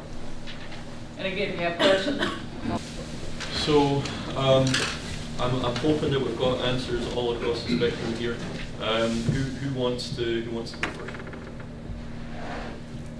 Don't all jump up at once. I'll go with, since I'm not the meteorology expert, I'll give my wrong definition first. There are no wrong answers. There you go. No, that's not supposed to tell people to make them feel better. There are wrong answers. At least I didn't say it after you said your definition. That's worse. To me, a heat wave is a temporary phenomenon that has the following characteristics: high temperatures in relation to my location that has an impact on society, including health risks, economic impacts, and environmental risks and impacts. Very good. Mm-hmm. That was great. I wish I'd written that one down. She'll write it down. It's on paper. My research is done. Run out the door with it. Okay, so this is from a nursing perspective, right? A heat wave is any heat-related event that affects patients and population health, particularly vulnerable populations, not just chronic disease, but also violence and crime. Who's next? Jump. You want to do it, you can get a prize. Lunch. Yeah, lunch. I don't necessarily have all this written down, but I was just kind of gathering my thoughts. I would say atmospheric condition-wise, you have the heat wave lasting for a long duration period of time with not just high temperatures, but overnight non-recovery period. And with the public health is how is it impacting the public, not just health-wise, changing their plans, which affects the economy and affects, costs money, and for the average public person, and not only the major economy as well, and health.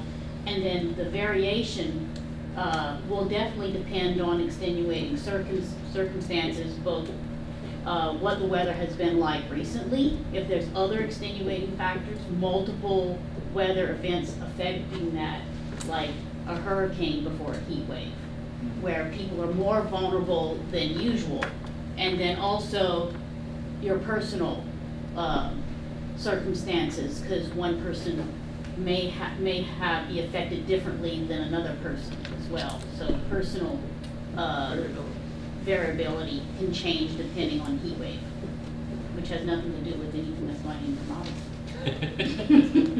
Thanks for that last bit.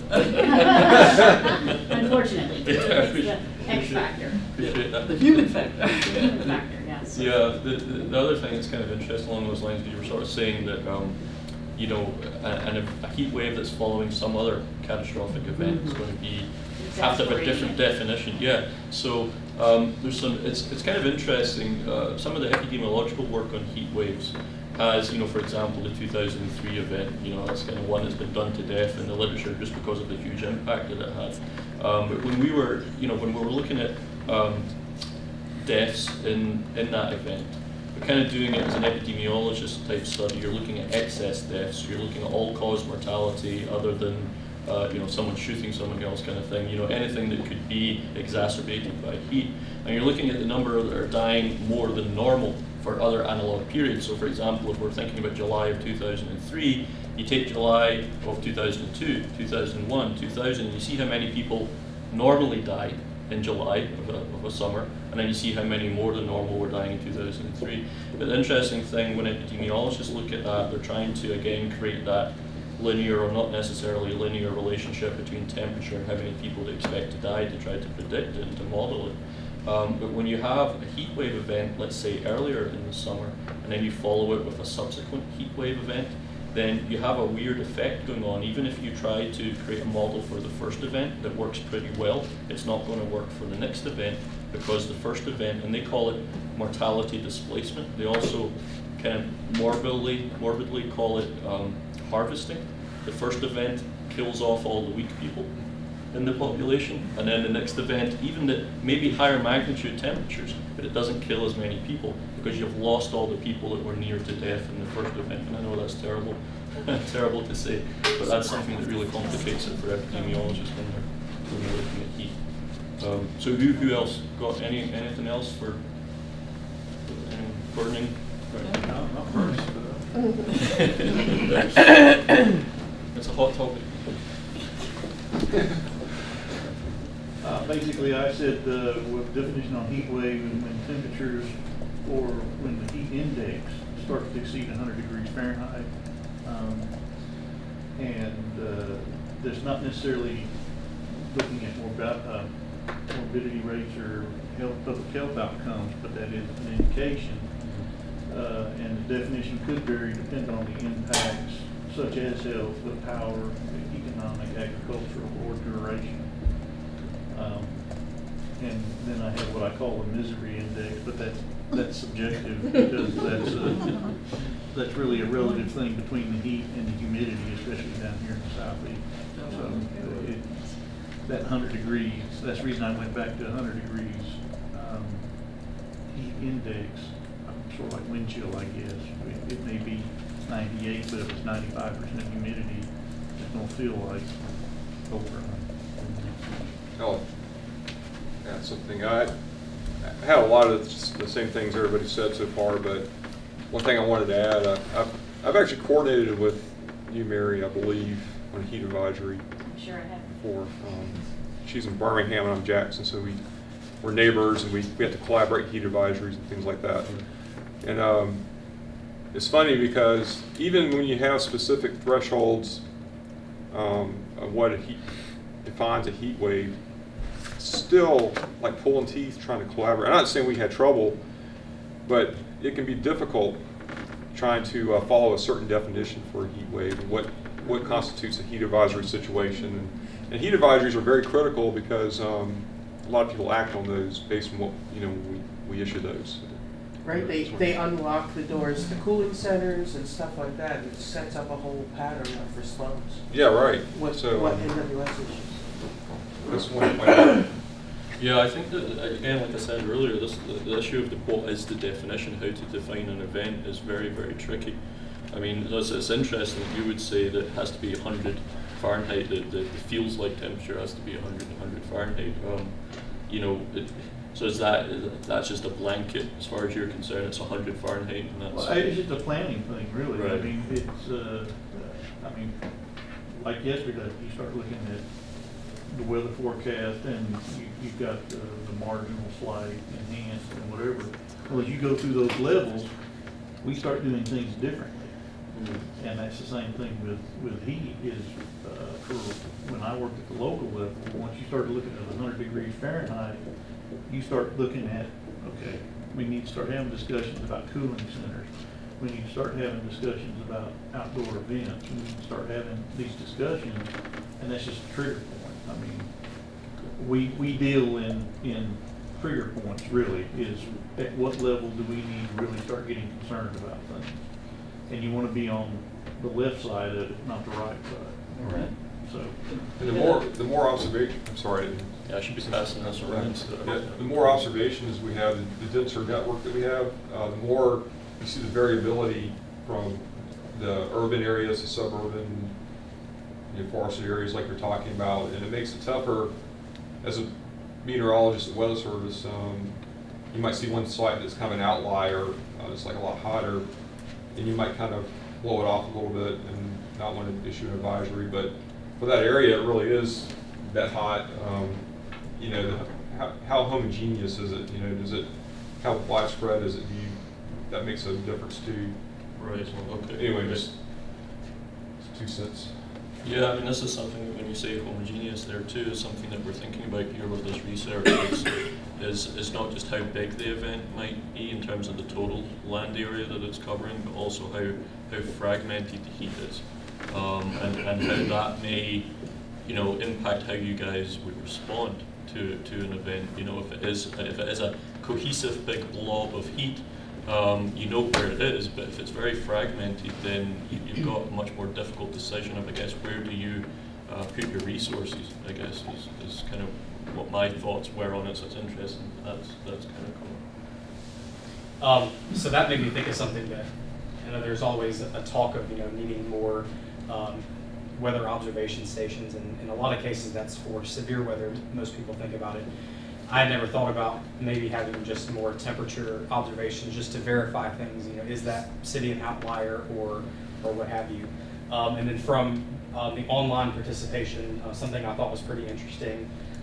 Both guys were pretty similar in that they were talking about how a heat wave or high temperatures in July are not all that uncommon versus if something's happening early in the season in May, for example, or if it's happening later in the season like October. That has a much bigger implication on how people respond to it and how they react to it. So I thought that was pretty interesting and was directly related to what we were talking about how the seasonality could change. Yeah. Other thoughts? Anything else that you want to add? Oh, I'm sorry, I forgot one thing. And I've asked for a point of clarification, but I thought this was pretty interesting. And that we were talking about, is there or maybe should there be a specific definition of a heat wave? Is there some threshold? And Spinks, who is a broadcaster, was talking about how he likes that there is some flexibility in using the term heat wave to try to get people's attention. And so what I asked was, did he think it would be prohibitive if there was a specific definition of a heat wave? I know we have specific criteria for the watches and warnings and advisories, but I thought that was an interesting point. You know, how loosely can that term be used, and how loosely should it be used? Yeah, I mean, it's very interesting. I mean, we all know what a Category 1. We all know what a Category 1 hurricane is, but we can't say what a heat wave is.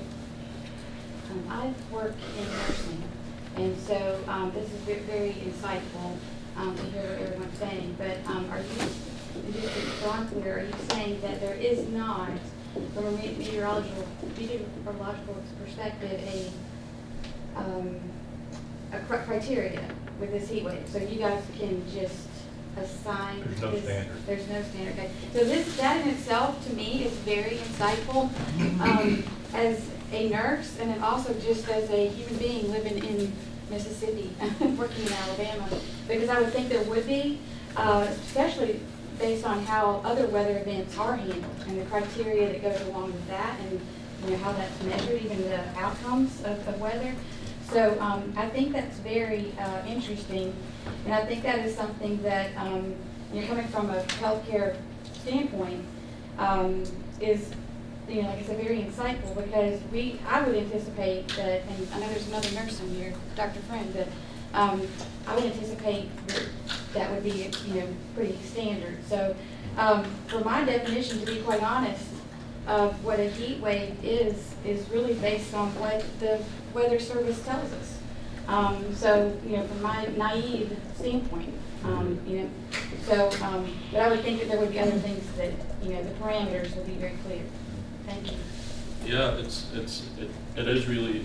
strange that we don't have a good definition of. I mean, the National Weather Service has a definition, right, of what a heat wave is, but you know, it has to vary from place to place. And, you know, it's not that, you know, when you have a Cat 3 hurricane coming up the coast of Florida, everyone knows what that is. We know what that is, and it's going to affect.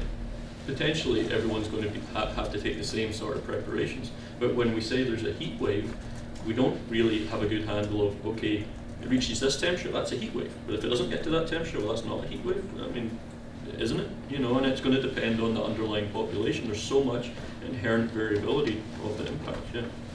I think the key to it is realizing that it's not this temperature or this heat index, it's the conditions. So what meteorological conditions are going to adversely affect some populace. That was essentially my definition. Okay. Yeah, that's interesting.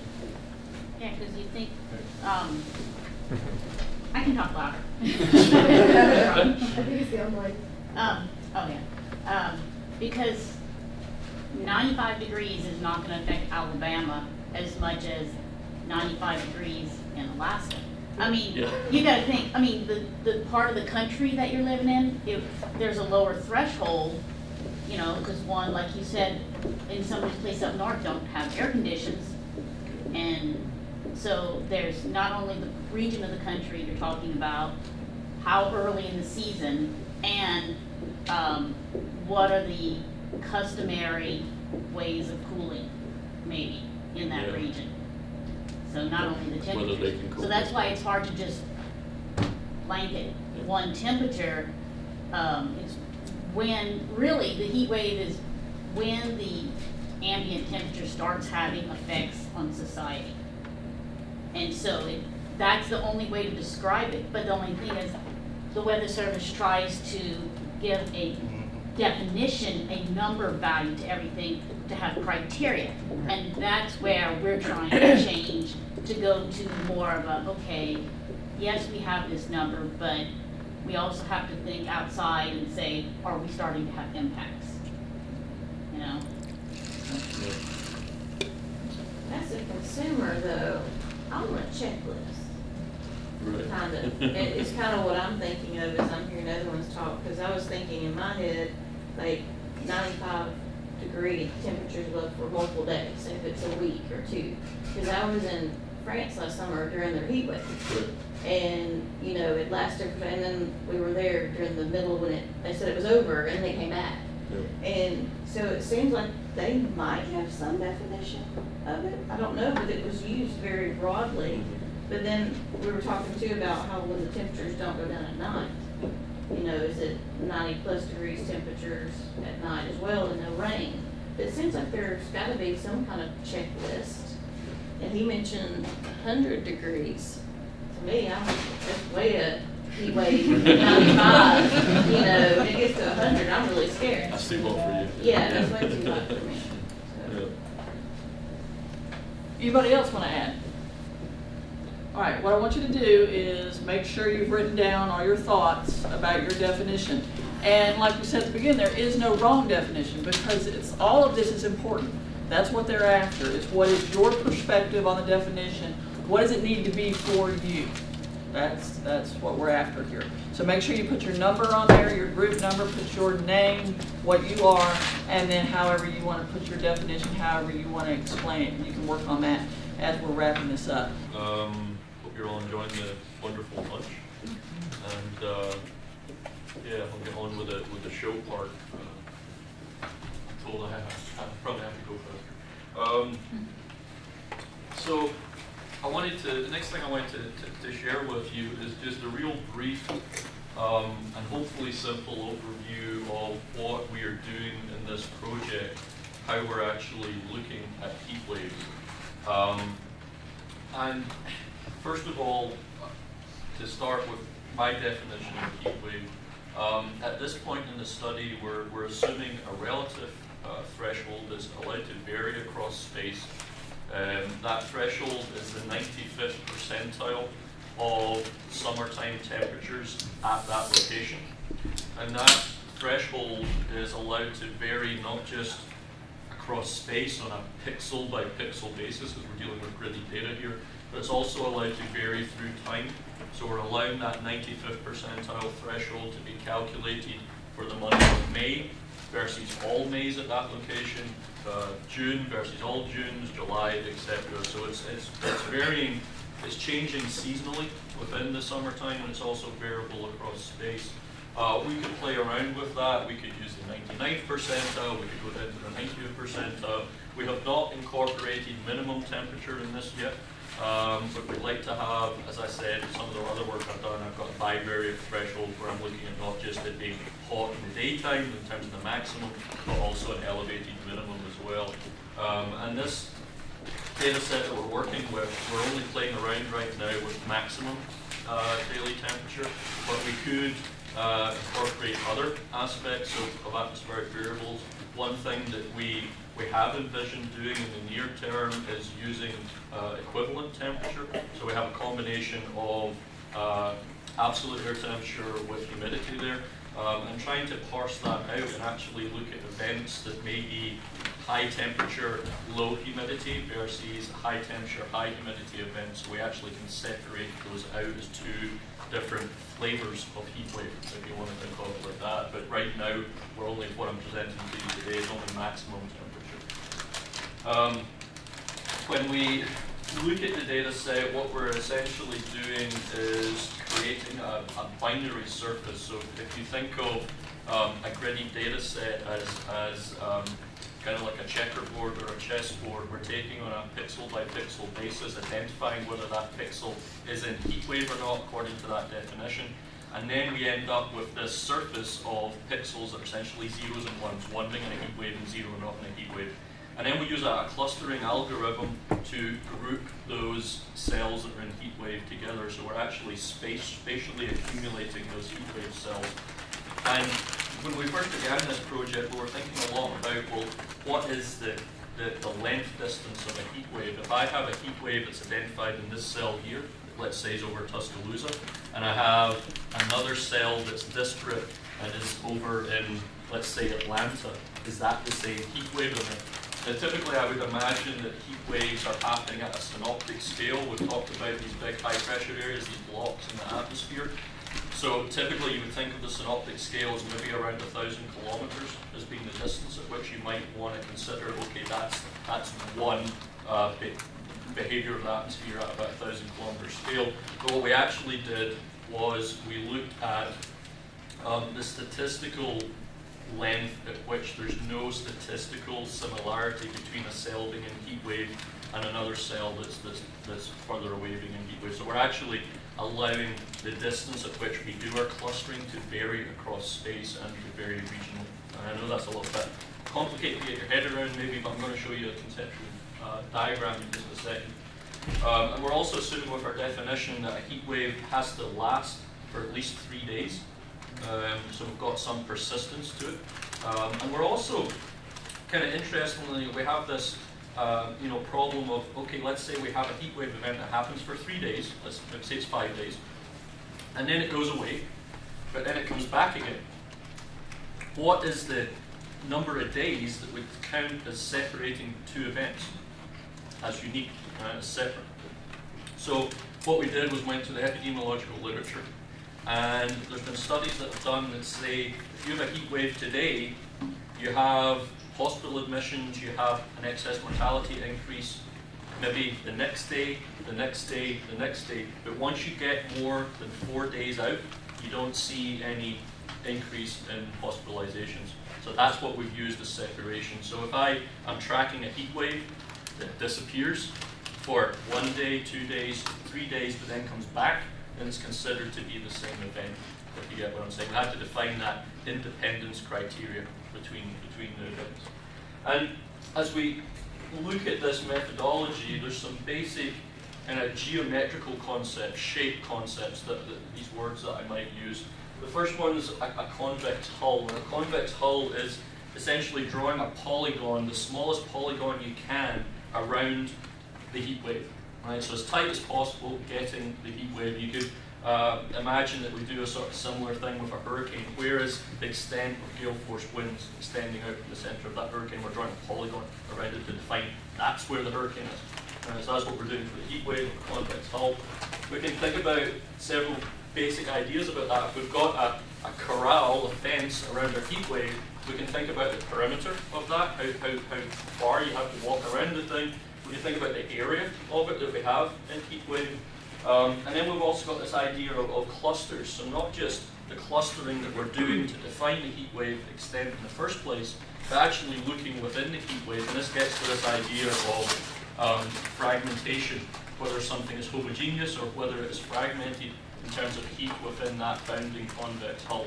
And then we've got this idea of solid area, the area that is in heat wave within the extent of the heat wave. So as we're tracking this daily, we're drawing our convex hull every day around the heat wave. And we assume that a heat wave can move through space.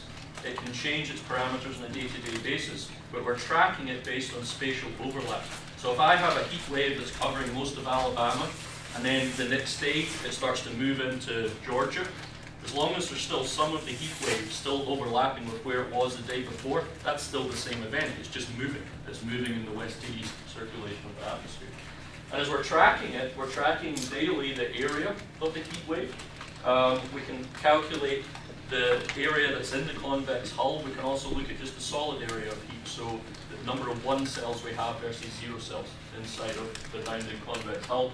We're also calculating the mean magnitude, so we're taking every single grid cell that's in heat wave within our bounding convex hull area, and we're taking the average heat above the threshold, so we're getting some idea of how hot that heat wave is across space.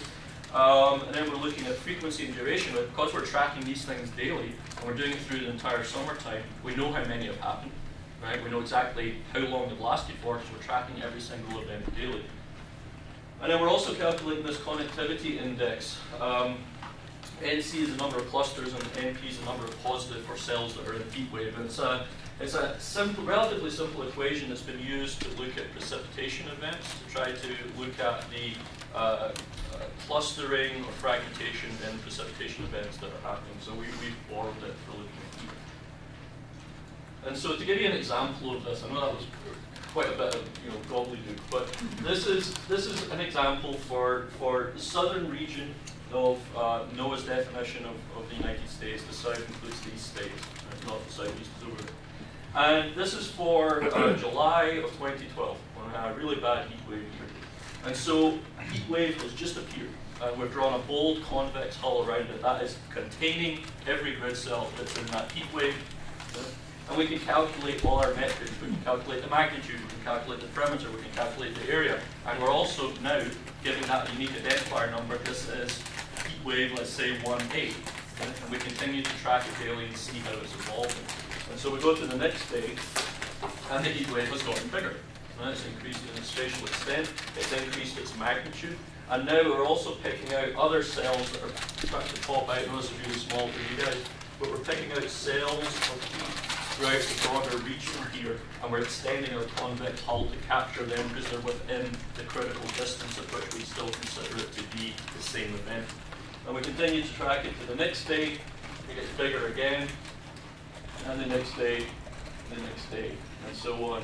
And then eventually, it starts to dissipate. So we're tracking how it disappears from the landscape as well, right? And over each of these days, we're calculating all of these metrics, so we're building up a database of this individual event.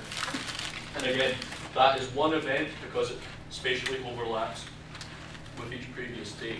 It's possible in this methodology for a heat wave to fragment totally, and then we would give them each different identified numbers, but they would still be historically linked back to the first.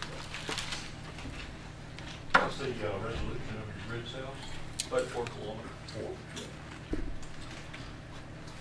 4. So, go by your definition real quick. Yeah. The areas that are, say, are in all 5, 6 of those polygons, are those weighted more heavily in your definition? I can't remember. So, like Northeast Oklahoma, for example. Yeah. So everywhere that's colored on here is considered to be over the threshold. It's in the heat wave, and the convex hull is containing every cell that is in heat wave. So in the end, for this particular event, you're, like you said, the smallest possible shape, but will it ultimately include that entire, all of those areas that are affected? I mean, will it be the, like all of, like, did you draw your perimeter from west, all the way from West Texas to Mississippi in the end? Well, it's on a day-by-day basis, right? So, I mean, here, we're going all the way from West Texas all the way, basically to the eastern extent, because it has gotten very large. And then on the last day, the convex hull is shrinking. Right? So each day, we're keeping track of all of these things. So at some point in the event, we reach a maximum of size, of area, of perimeter, and then we watch how that's going to shrink back down. Okay. Yeah, it's truly a daily tracking of the event. So just to note, the one thing we are doing, and this is, you're going to hear more about it here shortly, is we're taking where all of these have overlapped to talk about reoccurrences for these, like the same places where are they having these experiences over and over and over again. So maybe that's coming at what you were mentioning? Yeah, I was, to talk about like a final extent or a final extensive impact. It looked in that case like Northeast Oklahoma was impacted a lot more than South Texas, for example. Exactly. So, yeah. Well, and what we're hoping to do is as you build on this like reoccurrence, is like, okay, is it Oklahoma consistently more often or is it Mississippi that's consistently more often getting? So you do kind of track that. We're in the process of doing it. I mean, it's truly a database. I mean, we're not just tracking this and then chucking it out the window. We're tracking every single day and storing it in a geospatial database. So we have the coordinates of where the heat was every single day. Right, we can start to build up this database and say, okay, well, this place tends to get impacted more. Okay. And this also allows us to answer really basic questions that you may very well have thought, like you probably already knew the answer to this kind of common sense stuff. But here we've got maximum magnitude of the event, so how hot it gets on its hottest day of the heat wave versus heat wave area, the largest event becomes. And we see this really strong positive relationship between heat waves being high magnitude and also going over a larger spatial extent. So bigger events are also higher magnitude events. Right? So they're impacting more people with a larger or more intense amount of heat. We also can look at it in terms of heat wave duration. How many days does the event last for versus the size of the event? And larger events tend to last for more days. So we're answering these kind of really basic and simple questions, but no one has really said, well, larger heat waves always more severe, or larger heat waves always longer lasting. And over what time period is this? This is 1981 through 2018. So it's daily data, and this is for the entire continental United States. And then also, we can do the same for other metrics too. So heat wave connectivity, that's that index where 1 is highly connected and 0 is very, very fragmented. So we tend to find here that larger events are more homogeneous, right? They're less fragmented across space, which is kind of interesting. So there's been a lot of work done on heat waves in the United States. Obviously, we're not disputing that here. Here, what we've done is regionally look at kind of standard metrics that a climate-type person like me might be considering. So this is looking at heat wave frequency. How many heat waves happen in that season, in that annual time step? And really, there's, in the literature, in my field, we know that the average temperatures have increased steadily across the continental United States, but we haven't seen a concordant increase in extreme temperatures like heat waves. And it's kind of annoying us, it's kind of unusual, right? You hear a lot of people say that heat waves are increasing frequency, increasing magnitude, increasing duration, heat waves are getting worse. But we're not seeing that in the data. So it's been kind of perplexing. Some regions a little bit more so than others. Some places do pop out a bit more. But across the continental United States as a whole, you'd be forgiven for asking the question, where is the heat? We just don't see it. So this is looking at heat wave frequency in all of these regions across the continental United States, and none of these have a significant upward trend. There's no trend in any of them. So none of these regions from 1981 through the end of 2018 have seen an upward trend in the number of heat waves that are happening in each one of these summer times. Like, what the heck's going on? We can also look at magnitude. And one region here, the southwest, it's showing a pretty significant upward trend in the magnitude of events that are happening. But the other 8 regions, no significant trend in magnitude of events. We do the same for duration. We see a little bit of an upward trend in the southwest and also the southern region, but the other 7, no, we're not seeing an increasing trend in that aspect of heat waves either. What about aerial extent, the size of heat waves? What we're specifically looking at in this study? 4 of the regions out of 9, yes, we're seeing that heat waves are becoming larger when they happen. But not even half, right? We're not seeing a huge change in aerial extent. So you can still ask yourself the question, where the heck's the heat? And so you know, I've been thinking about this for a few years, and I think that part of the problem is that we're not seeing trends in these things, as we're looking individually at these individual characteristics of events. Right? Frequency does not capture everything about a heat wave. Magnitude does not capture everything about heat wave. Duration, areal extent, it's not capturing everything. So a lot of heat wave studies have tried to apply indices, tried to look at just trends like this and these different parameters, but they're not finding anything. And I think the reason they're not finding anything is because we need something that captures all of these things together. And we need something that looks at all aspects of heat simultaneously. So what we've come up with is a new index, another index for heat waves. We call this the Heat Severity and Coverage Index, or HSCI. And it's conceptually similar to the US Drought Monitors Index that they have for droughts across the United States. And basically what it is a combination of all aspects of heat that we're looking at. And because we're conceptualizing heat waves in the way we are, because we're tracking them daily using this clustering algorithm and these definitions of scale that people haven't used before, we're able to come up with an index like this that's pretty simple. We're just taking the sum of the magnitude of events and we're multiplying it by the area. And because we're tracking all of these things daily, we're capturing duration, we're capturing frequency within that, right? Because we're capturing every single event as it's happening on a daily basis. So that index allows us to say something about the real total amount of heat that's happening across a landscape each summertime, right? Because we're capturing every possible aspect of heat wave events as we go through the days of the summertime.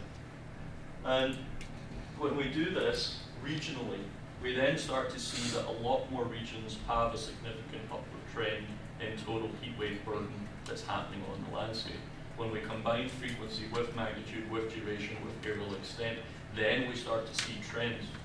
You know, so previously, yeah, we didn't see a trend in frequency, but just because there aren't more of them happening doesn't mean that the ones that are happening aren't larger or aren't lasting for a longer duration. There's so many different ways you could twiddle those knobs. And this is the first way through applying this new method that we can actually get at what is the total severity and coverage of heat waves across the continent of the United States. So for all of these regions, with the possible exception of the southeast where we are, we see a pretty steady upward trend in this new index that we've created. We can also do this for the continental United States as a whole, and we see really significant upward trend in this index of total severity and coverage of heat waves. It's interesting when we look at this, there's a lot of interannual variability round about this trend. And for example, 1988 is coming out as a big heat wave year. We've got 2003, we've got 2012. So this index is really picking up those high magnitude years where we had a lot of heat wave activity. And again, here we're combining all of the aspects of frequency, magnitude, duration, and extent into one simple, relatively simple index. So the last breakout thing that I would like for you to do is to think about what heat wave metrics are important to you, right? Whether it's these ideas of frequency, magnitude, duration, or areal extent, whether it's the connectivity within the heat wave itself, whether it's just the magnitude that you're more interested in. What is important for you in your personal or professional setting? What do you really think is the thing that we should be looking at with heat waves? Or is it this new index that's some sort of combination of all of these things to get at the actual burden on the total landscape? So think about these things. Is it important how hot it gets?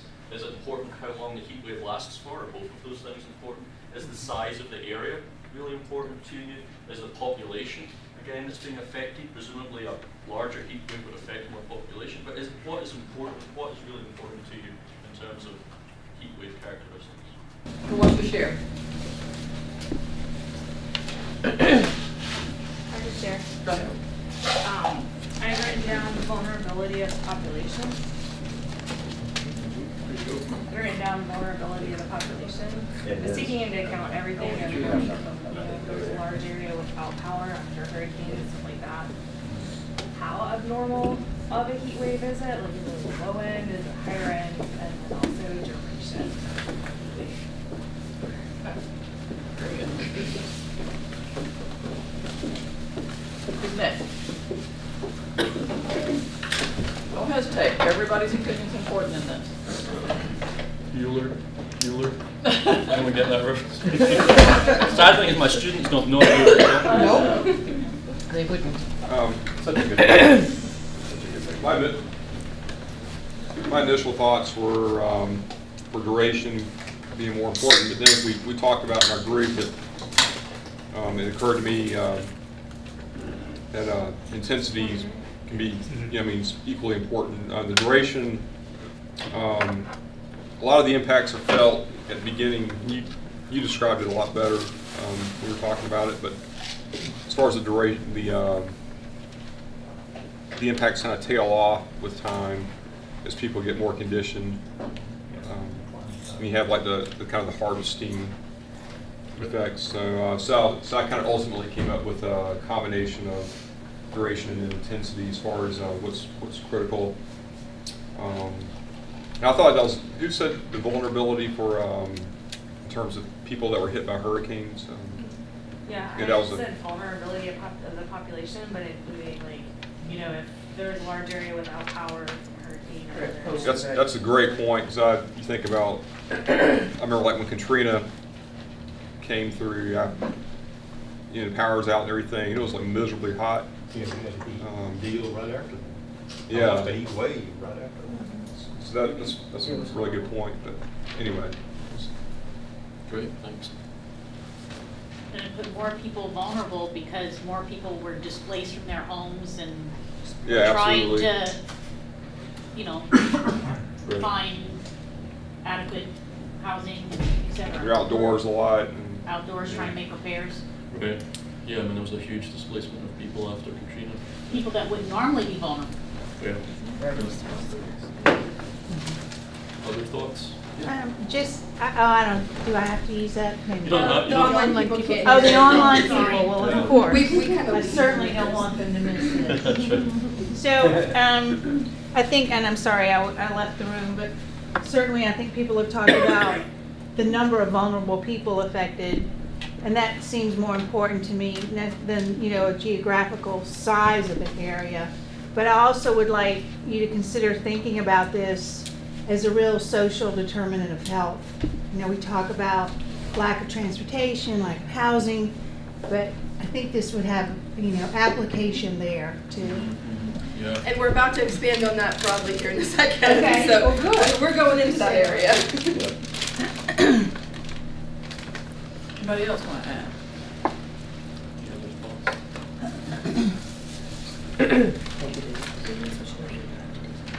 So this isn't maybe directly about the heat waves themselves, but I'd be interested in looking at some correlations or possible correlations with what I would generally call impacts on human systems.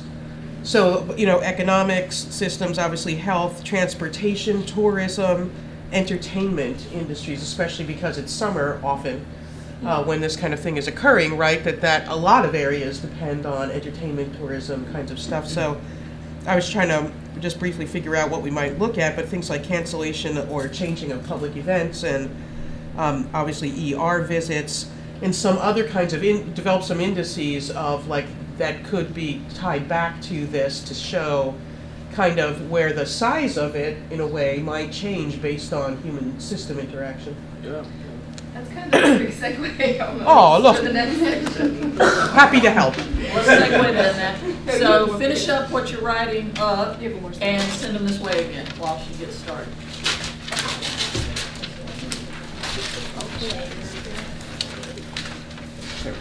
I forgot both, so catch up.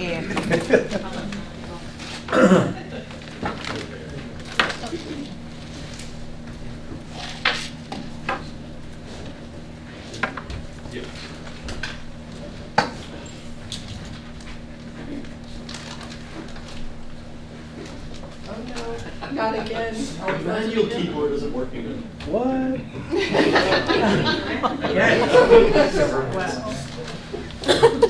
Anyone got anything heavy I can throw at us? Is it overheated? It might be overheated. Maybe, yeah. We couldn't take it anymore. That's still working. How in the world? I have no idea.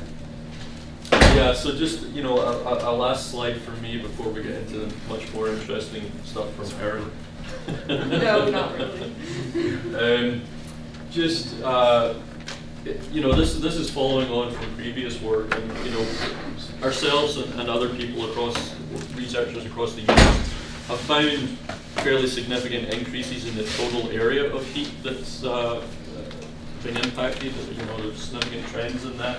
But this really, our study is the first to bring everything together in terms of not just looking at it spatially, but thinking about it daily in the evolution of heat, and to bring together the frequency, the duration, the magnitude, and all of these other things that we've talked about. So when we do that, we find this really substantial increase in the heat wave burden, as I like to call it, across the US. We're seeing these really big increases, and I think this really helps us answer the question, at least climatologically, where has the heat gone? Well, it hasn't really gone anywhere. We do actually see it, depends on how you look at it. And really, you know, we're particularly excited about this, not just because of what we're talking about here today, but we're particularly excited about trying to look at what geophysical variables are impacting this, what is causing these changes that we're seeing, and then again, this gets at our ability to provide you folks with a seasonal forecast. Is there any way that we can predict, is it more likely that we're going to get a big, higher magnitude, longer lasting event this summertime because of what we see going on with soil moisture or atmospheric conditions or teleconnections to El Nino or Enio or whatever. So that's what particularly excites me about this. And also thinking about how, you know, the issue, broader term, the issue of climate change may be playing in here. But really, you know, what the whole reason I do my research on extreme weather events and extremes in climate is because it always has a human impact. It's those extreme events that are the things that kill people. And you know, talking about long-term trends or changes in statistical distributions and these sorts of things we've looked at, it all, you know, pales in comparison to the actual effect that these events have on people, and that's what I've really appreciated talking to you all about here. It's really been enlightening. I think it's helped me out a huge amount, so I'm just really thankful that you were all here. I really appreciate that. And you know, and thanks for suffering through listening to my Scottish accent, and I hope you somewhat enjoyed that. My students enjoyed it. So yeah, so I'm going to pass it over to Erin, and we're going to be doing the same sort of thing. We're going to have more breakout activities, and but we're going to change direction just slightly, and I will still be around in case you have a burning question. A hot question. Hot question. It's a hot topic. Yeah.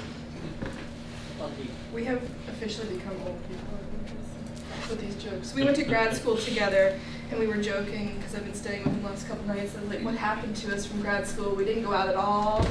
We make corny jokes now. Yeah, I was tired last night. It was 8 o'clock. I think I went to bed last night. Like, grad school days are really far behind us now. Something terrible has happened. Yeah, we've become old. That's what's happened. Okay, so thank you everybody for staying and listening.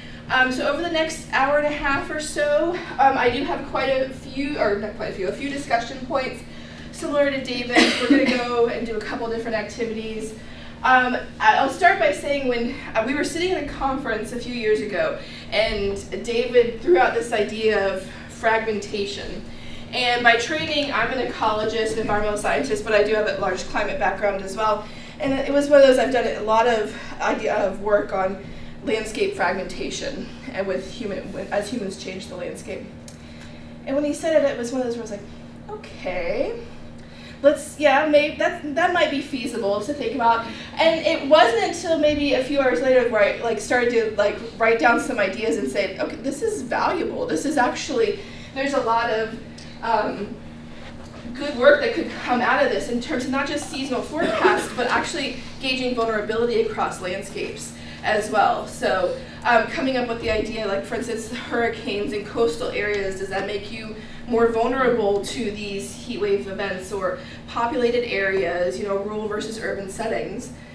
So, how do I change this? Okay. So, if it works.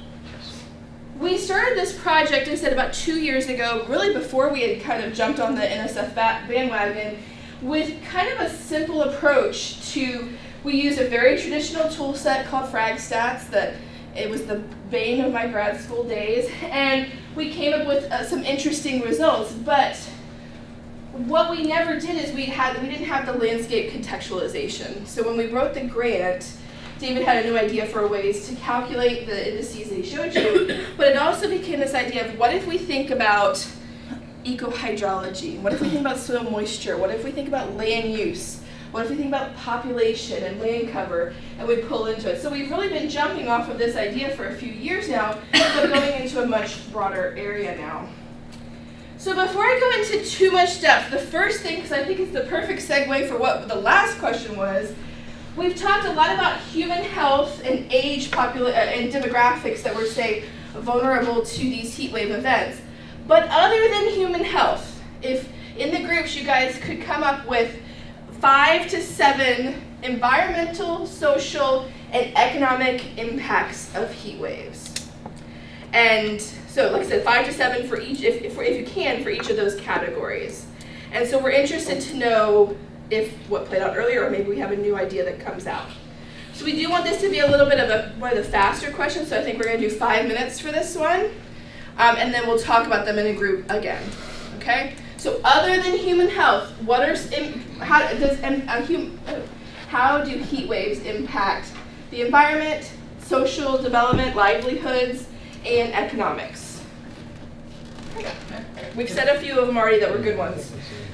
We talked about possible impact socially on things like public events, like parades and public those kinds events of things would definitely be that are popular in the impacted. summer. And I think when we look through the literature and I think about these public events too, it's like when you think about either delaying or postponing or canceling these events, and somebody says it's just heat, like it's just hot.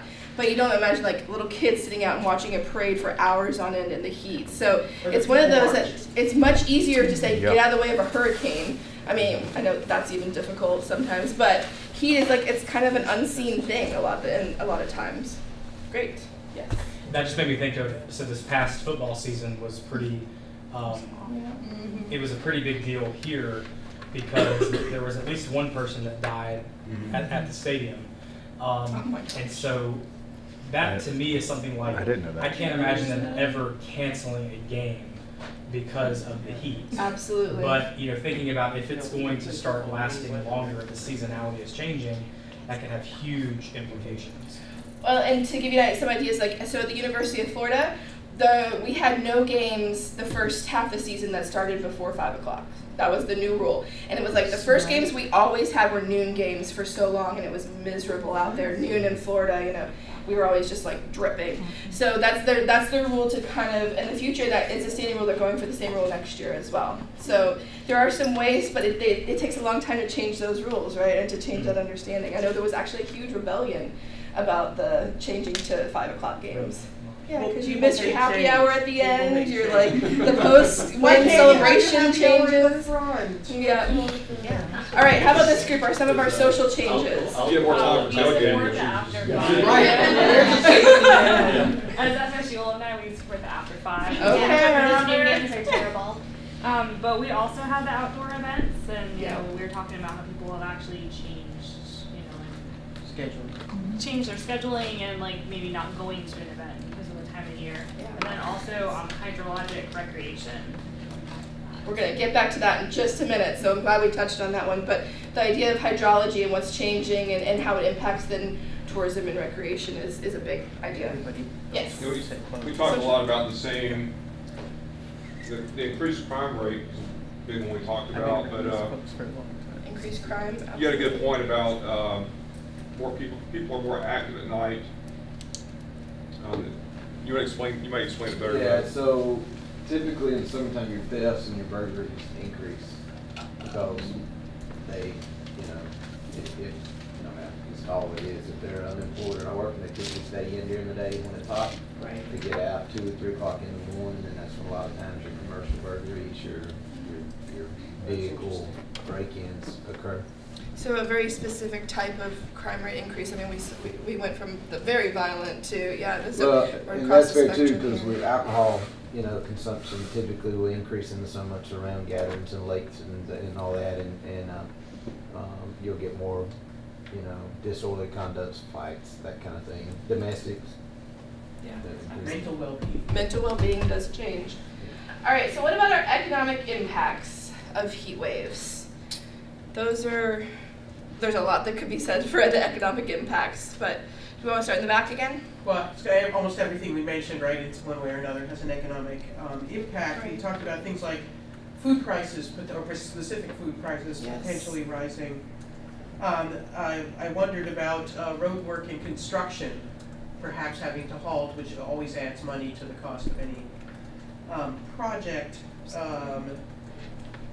Home visits for vulnerable populations when the heat gets to a certain point and cooling centers have to be open. There's an expense tied to that, as well as the wellness checks that have to go on for certain populations. Yeah, I mean, there is, not just talking in the literature about like heat and the rate of hospitalization, but the cost of hospitalization. We've seen, you know, relationships in that regard as well. And I think it's going back to this idea of more staff is needed, more, you know, more beds, more supplies is going in. So it's definitely in the costly side of it. All right, our group here. What about our economic side? We had a loss of productivity, an increase in project timelines that kind of cost more money. The cost of materials and planes not being able to take off. Transportation, huge impacts. I lived in Arizona for a number of years, and Phoenix obviously was our biggest airport. And in the summer, it was like I would rather drive than plan a trip out of PHX because there was a good chance, given how hot it was, we weren't going anywhere. So it's one of those. There's been numerous occasions I'd board a plane, and they're going to be like, just go home, people. The flight's been canceled because it's too hot to fly and to take off. So Isn't there some truth to in times of days you even fill up your car with heat? I mean, there's times, so not really so much in the Phoenix area. I had heard some of things about, yeah, morning or evening, just in terms of like the cooling rates, like what structures are put in place, essentially. But I hadn't seen that so much, and I haven't seen it in the literature either. All right, how about our group over here? We're talking about the road issues, Yeah. possible buckling roads. Is that right, Greg? Yeah. And postponed outdoor events can have a huge economic impact. You're kind of talking about that. Yeah. Air quality. I don't know if that's more of an environmental, I guess. Yeah, but it can have obviously the economic impacts as well, right? Kind of linking back to the events and recreation and tourism. Yeah. So you're right in saying that they're all interconnected with the economic side of things. So a few things that I was thinking about too is, I mean, we could link back to agriculture and changes and loss of crops or changing of planting routines and jobs associated with those types of work, and if there's changes there, how that can impact the economic side of things. So we touched on a lot of really interesting subjects with this. And I put this in here kind of midway in because if anybody, I've done my introduction already, but just in case people don't really know how to contact me, here's my information. But also to say, my part of the project is actually very different than David's part. So I'm coming in on phase 2 of this project, and really it's the phase that's just now getting ready to start. So the questions I'm going to talk to you guys about, these blobs, these heat wave polygons he's shown you, are going to be a little different than saying what is a heat wave, which are important questions, or what variables are impacted.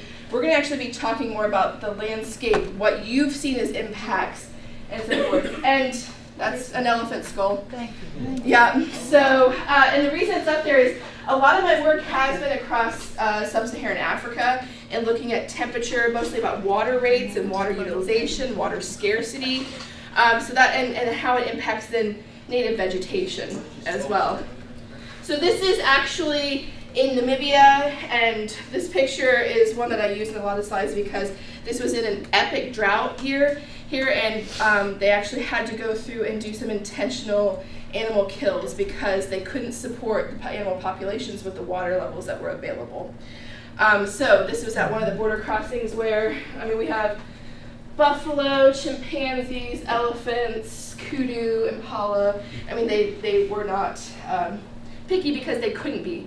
In order to sustain a population for the long term, they had to do some culling given the water and temperature issues. All right.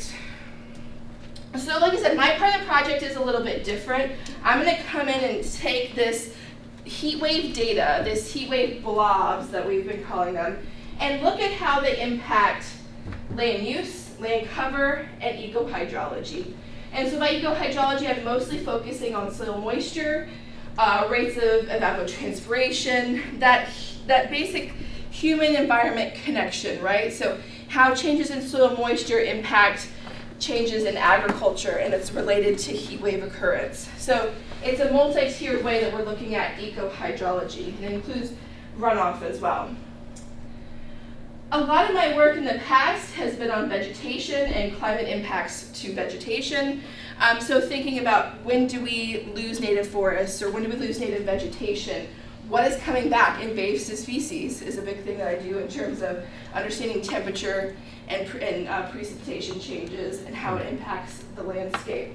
So things about what's happening to the health of crops globally, or the health of pastures, or the loss of native vegetation and what it's becoming, all resulting from temperature and precipitation changes globally.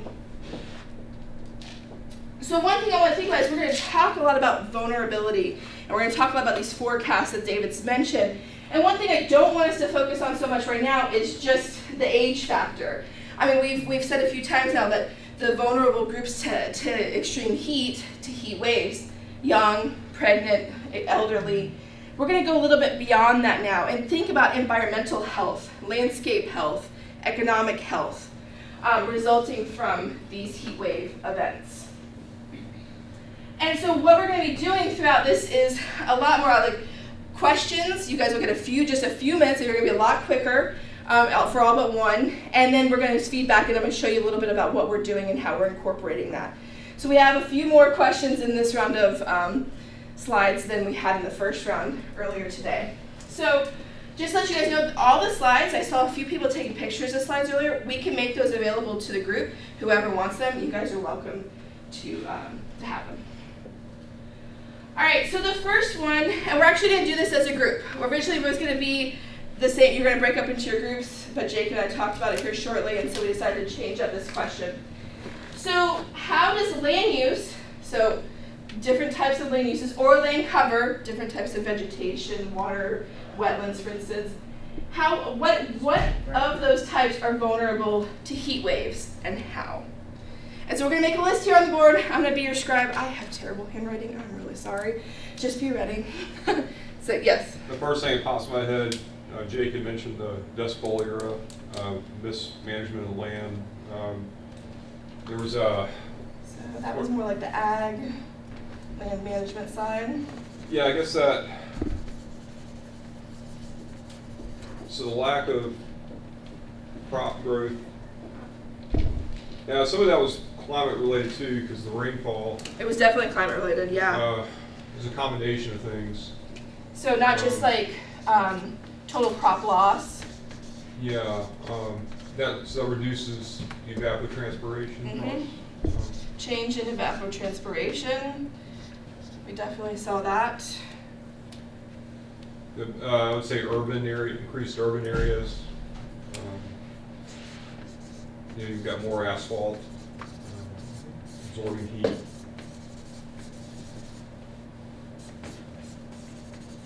Okay.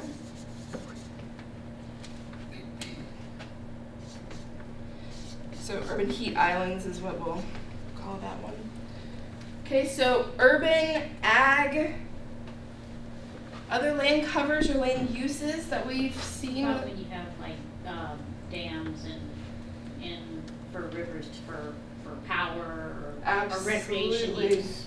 So I'm going to say like our aquatic systems, right? So thinking about shrinking lake levels, or in flood, I mean we can talk about floods, that's the converse, but so levels, infrastructure that has to go into place to, one of the big things we see up in Michigan in times of weird temperature and precipitation patterns is when the lakes are drawing down, then there's a loss of the shoreline when there is a weather event coming back in. So they're going back and doing a bunch of beach eutrophication, or they're adding sand to the beach.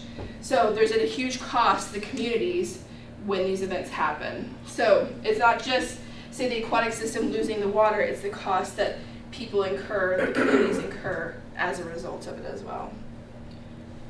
All right, so urban, aquatic, agriculture. What about some of like our vegetation systems, like forested systems or grasslands?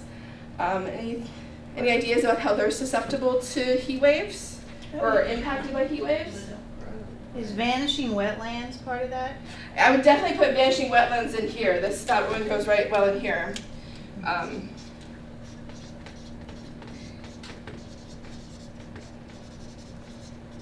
And what did you say about the? When you asked that question, I mean, I grew up on a farm. Without rain and water, if you have tons of heat, it all dies. Yeah. And I mean, timber, you know, is the same way. That whole industry, if you don't have hydration, the trees and grass don't grow. Exactly. And not only do they grow, but when we think about our native vegetation, like that map I showed earlier, what is coming back in those systems afterwards, typically we're seeing invasives are much more dominant than our local native vegetation. So that's when you're getting things that are less biologically productive or less just considered of value to the system. So definitely that's how you would see death of the system. You'd also see vulnerability to, say, wildfires. We already mentioned that. One thing we've seen a lot in the Southwest is a loss of the fauna. So for instance, I worked in Arizona for a number of years, and we are losing our sagebrush to drought events and to extreme heat events. And there is a special type of bird that's now on an endangered species list called the sage grouse, and it only lives in sagebrush. So we're seeing not just this loss of vegetation and this die-off of vegetation, but we're seeing its impact on the fauna as well. Yeah? With the wetlands, according to that, if you have a drought and heat, that could hurt marsh plants, and that could hurt and cause more erosion, coastal erosion. Definitely. Especially, I know, growing up along the Louisiana coast. Absolutely. That's a marsh huge issue. Yeah, because you're destabilizing the systems when you lose those, and that's why we lose a lot of the beaches as well in those times. So that's absolutely spot on. Anything else? I can't think of anything that's more vulnerable than ice cover, ice caps, and things like that. Ice cover is definitely one. So, so we'll call them our tundra systems. The glaciers in here, I mean, that kind of ties in. It does. So one thing I would say too is, I know we mentioned urban systems here. I would also put rural systems into these as well, because they're going to see some different impacts. But it's a pretty extensive list, right? It's something that we touch on every single day, or we see every single day, or we're impacted by every single day. If you think of anything else throughout the course of the rest of today, feel free to come up and write it on the list here. All right. So one thing I wanted to focus on is, I know this is a figure that David showed earlier, but this is that idea of urban heat islands. I'm not necessarily focusing on that portion on it. I'm focusing kind of on the back end. When we have these heat wave events, what is happening to the landscape? An urban heat island says, all right, when you build an urban area, it's going to be hotter in that area compared to rural landscapes. I'm looking at it conversely. Once it's really hot and we have these heat wave events, what is happening to the landscape? And so a few things, I mean, we mentioned some of these here, but for instance, talking about changes in wildfire events, we can really link that back to Australia right now is probably a great example. We can also we've seen tree growth itself. So in heat wave events, even when there is enough, say, soil moisture for growth, we're actually seeing a decreased growth rate in native vegetation across the US. We are seeing impacts on these forests as well in Europe. We're seeing, again, like we mentioned, the fauna over here and its impacts from extreme heat. Wetlands, that was mentioned as well, that's really common in the news. And then our grassland systems. And the grassland systems meaning in the susceptibility to fire, the susceptibility to the desertification of these systems as well. All right, so this next question, you guys are going to work on in your groups. So, pretty simple, heat waves have impacted blank in my community. We've thrown out ideas of things that could be impacted. We want to know how it has impacted your community, things you have physically seen. And then I want you guys to rank them from the most severe to the least severe. So we're going to come around with some of these big pieces of paper, and you guys are going to have 10 minutes to do this section, so it's going to be a little quick. And then we'll put them up and we'll talk about the rankings and how each group is different. I know we have people from Florida, Mississippi, here in Alabama, I almost said Michigan.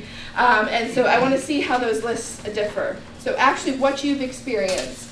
And if you guys disagree on your ranking, feel free to put a little asterisk there saying, maybe you thought this was the #1 issue in your community, but you had a different idea. Our group 3, do you mind talking a little bit about what you wrote up? Yeah. Do you need me to stand up here? I think you're fine. We can. Okay. So you see our rankings there. Some of these are, these are definitely interchangeable, but increased wildfire threat. I think I heard some other folks talking about that for sure. More susceptibility. Just the general heat-related illnesses, of course. One thing that I thought was pretty profound, and Greg here was talking about it, but I didn't really think about until now, the water supply. Back in some of our greater droughts, at least, and those were accompanied by heat waves, where they usually are here in the South. The lakes tended to, the reservoirs tended to really dry up. Some of those serve as water supplies, but also recreational areas that's severely impacted a lot of times with heat waves. And then just the general utility bill increases, and of course heat-related illness. I don't know if I said that yet, but and also longer duration seasons. Maybe there's some perception. I know we talked some about that.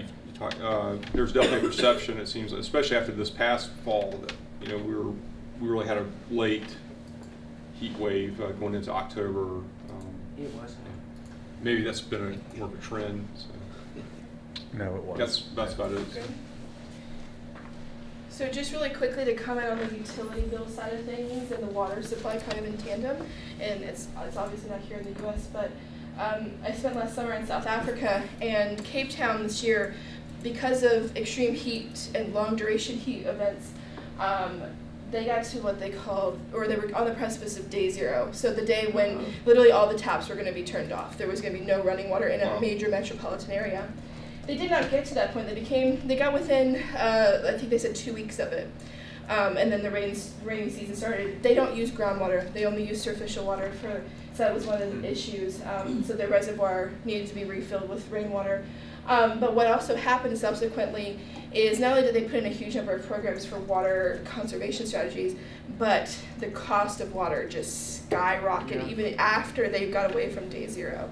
So it's something to think about, and I mean, I'm not seeing an example of that here in the U.S., but since then, and I'll get to you in a second, Jake, but since then, a very similar thing has happened in 2 cities in India, same exact thing, getting close to day 0, rates of water going up, and these are already areas where running water in the households is rare.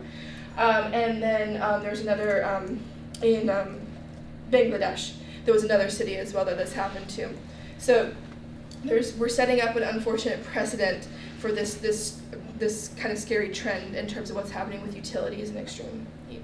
Yeah, I was going to say that I worked at a station in Wichita Falls in 2013 and 2014, and this was just off the heels of the really bad drought in 2012 out in that region. And they all get their water from area lakes, and they were all down to about 15 to 20%. And so, nobody could water their yard. No restaurants were serving like actual silverware. Pools were shut down, all that kind of stuff. But what was concerning is that with the water quality, they were going to start reusing some water from some not great places. And I don't know what the end game was going to be for that. Luckily they're out of it now and the lakes are back to being full. But that can very quickly become a huge compounding situation. Well, and so in the Cape Town area, they use brown water within agricultural settings. That was a switch over. The biggest thing they did, which was very daunting to think, is that they made actually an online map, and it showed every household how much water they were using. And if you were in the red, you were over your quota to use, and if you were in the green, you were fine. And they actually had campaigns that said, if your neighbor is in the red, go and harass them because they are the reason your tap is going to be turned off. And so it became like a neighborhood peer pressure event, essentially, to turn off. But they also did get down to, they limited water to 10 gallons per person per day, which that's about a 1-minute shower. Well, like a 2-minute shower, I guess, in there. So we're talking about, they were doing things so extreme, like when you did take a shower, you were collecting the water that was going down. It wasn't just running down, and it was being reused in a garden to wash clothes. I mean, it was being all reused. So they had some very extreme water measures. We spent a lot of time at the University of Cape Town when we were there, and this is gonna be a little disgusting. The toilets were allowed to flush once a day. So hold it was the key theme for that one. But I mean, we had been in another university, Grahamstown, which is a few hours away from Cape Town, and they actually did, at their university, the taps were turned off. There was no running water for several weeks during that time. Okay, so group 2, who wants to talk about your list? Because you guys have multiple clusters on your list. Yeah. Sorry, I'm getting my groups confused. No worries. We are too. So for us, we're kind of talking about quality of life. And really all of those have some quality of life aspect to them. Work schedules having to change because of the high heats. Increase in utilities, which have been discussed pretty much, and fire threats, which have also been discussed. You know, all of those have an impact on the quality of life in an area, and that's not even to really mention the health aspects of this as well, which is also part of quality of life. Mental health, physical health, all of those things. Well, and linking back to David's secondary, illnesses or deaths related to health too, one of the things that we can think about is like with fires, for instance, like smoke, and like instances of asthma, things that are not in some of these numbers that are in air quality, the numbers that we're pulling from the CDC, but are definitely related to extreme heat events. All right, group 1. Really, I can't go backwards because I can't remember numbers. So we grouped ours in a couple different buckets, I'd say. So health and air quality kind of grouped together, so impacts there. And then from there we went down to quality of life and tied that in with, of course, we're in Alabama, football. And sports as a whole, high school sports, college sports, whatever. And then from there the economical impacts, including the agricultural productivity that someone brought up earlier. And then the environmental impacts, so things like wildfires, droughts, fish kills, those kind of things. So those are kind of the different groups that we put those into. Great. All right, anybody think that there's something major missing from this list that we should talk about quickly? I think it's pretty comprehensive with where we've been going.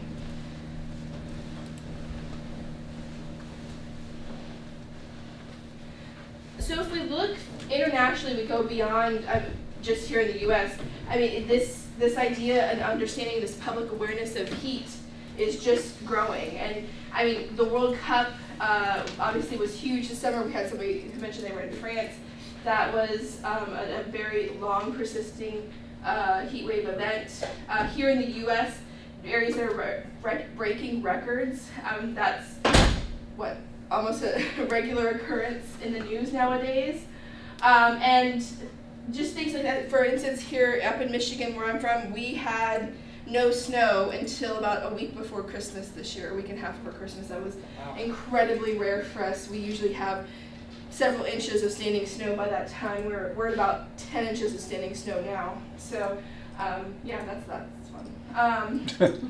And then just talking about some of the things that have been in the news related to heat, and this idea that I guess the awareness is growing for it, but still it's not as common when you Google like hurricane occurrences or impacts versus heat. We're still not, it's just not as well understood as some of our more extreme, or more well-known extreme events. So when we first started this project, we actually kind of did this in a very different manner than what David showed you. And the reason we saw the legs on this idea, the viability of this idea, was off of a really simple analysis, and it's these next 2 slides I'm showing you. So what David did, he showed you the methodology we're currently using, But even though these are a little bit older results now, I still think they're very worth showing because they clearly show a different picture than what had been previously seen in the literature. And so what we did at first before we developed this index that was talked about, this blob index as I like to call it, is we took each one of these events and we looked at different durations. So if it was a 3-day duration, a 5-day, a 7-day duration event, and we looked at the area, the number of these patches. We didn't do our convex polygons. We treated each one as a separate event just to study what was going on with those individual events.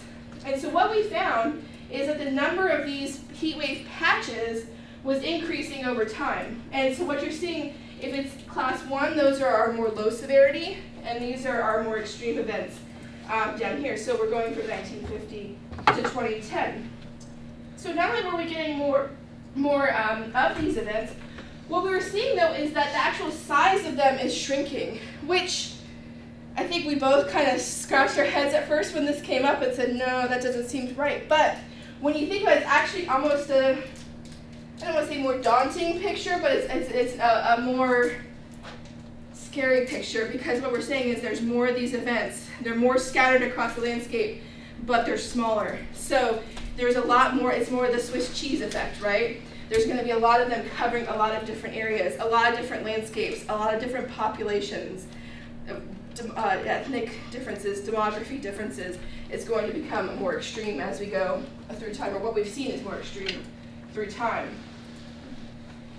So one thing that we were hoping that you guys could do, and this is actually the big part of what we're doing this afternoon, and it's this idea of bringing all of these things that we've done today, talking about the heat wave blob itself, talking about what it impacts, talking about the land cover that can be affected, talking about duration and different definitions, and putting it together on what we call a mind map. So I'm going to show you one quickly, but I don't want you to be influenced by it, so you're just going to see like a flash and then it's going to go away. So what we're talking about, this is what a mind map looks like. So it's this idea that you take multiple aspects, you link them together by different either variables that come into play when you're talking about them, or you think about forecasting them, or different things that are impacted by it. Don't remember that, you didn't see it. So what we want you guys to do is mind map vulnerability to heat waves.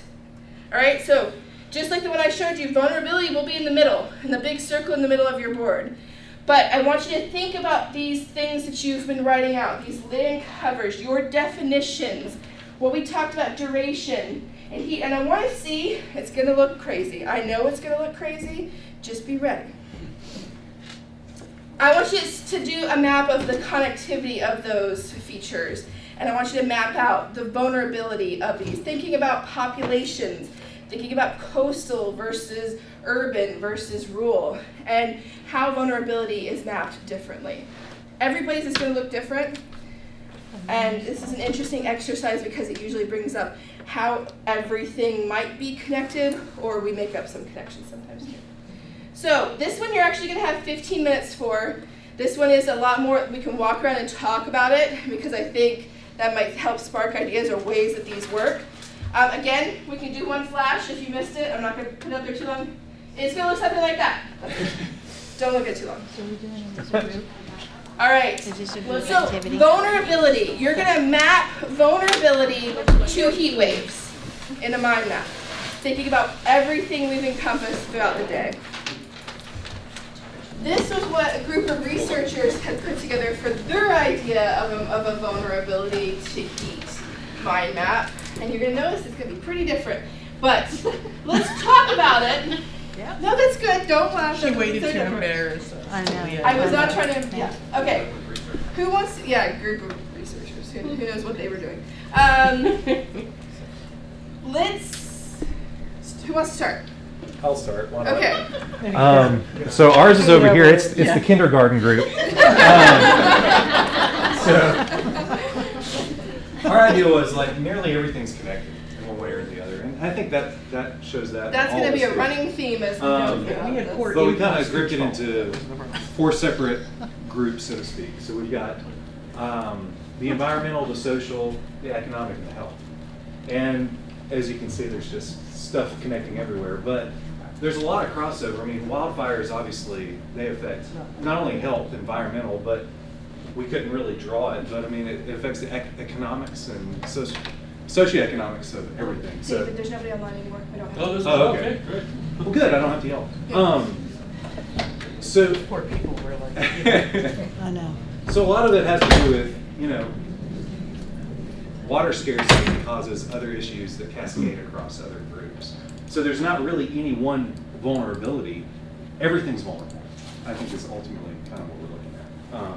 So I don't know what else to say about that. No, I think that's a good point. We're going to circle back to that idea of levels of vulnerability here in a second. Yeah. All right, our other two groups. Who wants to go? Okay, I'm just going to pick you guys. Go. Who wants to talk for your group? You did a great job. It looks great. It does. So basically, ours is just, it's the same concept that everything is connected. So because you're vulnerable in one area, you're probably vulnerable in many other areas. And all of the different types of vulnerability kind of go into different categories. So they all link together. So we kind of break ours up into demographics and health, economics, communications, and environmental, which I've got job box around at the bottom. And then you'll see that in your demographics part, like you've got your age and your location, your education, your language barriers. Not only are they demographic vulnerabilities, but they're also communication vulnerabilities. Absolutely. And then you've got your, everything kind of connects back to your economics, and then your environmental also connects back to your economics, and then you've got different things like your reduced productivity, which can lead to a decrease in mental health, because if you're not out doing your job and making money, and you sit at home, you can get depressed, and that affects your health factors. You can have different pre-existing conditions, or even conditions that develop as a result of having a heat wave. So maybe you didn't have a health condition before, but now that you are subjected to a heat wave, you are developing this condition that you didn't have before. And also looking at the type of lifestyle that you lived before can affect how vulnerable you are when something like that happens. But basically just how everything connects together was the biggest thing that we had. So you do have a few key points in here that we hadn't talked about yet, which are, that's great to add to the conversation. The language barriers we hadn't talked. The pre-existing conditions were somewhat mentioned earlier, but those are big, especially asthma, blood pressure. We mentioned pregnancy, and then this accessibility issue. That's one that's kind of a whole new area for what we talked about today. These are great. Okay, our last group. What she said. What she said. There we go. So I do think, unless you guys want to expand. I mean, Greg, you started to say something. I'm sorry. Oh, the only thing I was going to say, the only approach we did differently is we looked at everything with respect to the vulnerability of the general populace, but it's not just the populace that's affected by this. You have, geography that's affected by this, the land as a whole, so, which all of those are also linked to it, but, we didn't go down that road, but thank goodness. So it leads me to one question when we're thinking about developing this idea of seasonal forecasts and vulnerability and what it involves and how interconnected it is. Actually, it's going to be two questions a little bit. Do you think there's sufficient data on these type of things? And do you think that when you're communicating to your groups, we have a bunch of different, utility groups, National Weather Service, forecasters. Do you consider how many of these aspects or what proportion of these mind maps do you guys consider when you're communicating with the public? So any thoughts on those? I think oftentimes when we discuss these issues, we leave out the environment in general. Okay. As far as social vulnerability, resilience, a variety of different facets. We oftentimes don't think about what the environment or the climate have as far as impacts on those factors. We talk about education, we talk about income, we don't talk about whether it's not. I think maybe we might need to. Yeah. And is that just because that's traditionally how it's been done, or is it just because there's so much to talk about that maybe it's... Okay. I think I would just say take it for granted. Anything? Anybody else want to chime in on that? So personally, I think what I was hoping we'd get from this, we did, is this idea it's all interconnected. We are trying to look to develop not only these seasonal forecasts, but these vulnerability metrics. And we could, if we went by this picture, right, everybody would have the same level of vulnerability. We would all be extremely or not extremely vulnerable to different types of heat. And if we look at the other mind map that was up there that was done by a group at the University of Delaware, they encapsulate the exact same things that you guys have on here. They talk about sensitivity of different populations, and then exposure, and they break off in the exact same ways that you guys have pulled your different variables. Yes, they all highlight different instances, but it's all highlighting how interconnected this idea of understanding heat is, and really kind of how far we still have to go to truly be able to, to show this in a meaningful way. And so some ideas that we have, I mean, we've been doing this by regions. David showed you some of the regions earlier. And in that first phase analysis I mentioned to you guys before, where we looked at the number of patches and the size of those patches that happened, we did this not only at the country level, but we also did this by regions as well, to see how, to start to break down some of this idea about different populations, different land cover types, different levels of vulnerability, what they're experiencing, to start to get this idea of differential vulnerability across the country. But by no means are we there yet with it. It's another way for us to start to break down the data that we have, and these are very helpful for doing that. All right, so this one is not a question you need to write down and everything, and this is rather quick. And this is our last question of the day. And then we have one little 2-second wrap up. But one of the things we've been talking about a lot is it's really easy to have a memory of hurricanes, tornadoes, extreme rainfall events, floods, things that impact, say, infrastructure, transportation. But to us, when we look through the literature, when we talk to people, the idea of memory of heat waves and their impact seems to be a lot shorter. So really quickly, just raise your hand. Do you think that's true? Is it heat wave memory shorter? Yes. Yes? Yeah.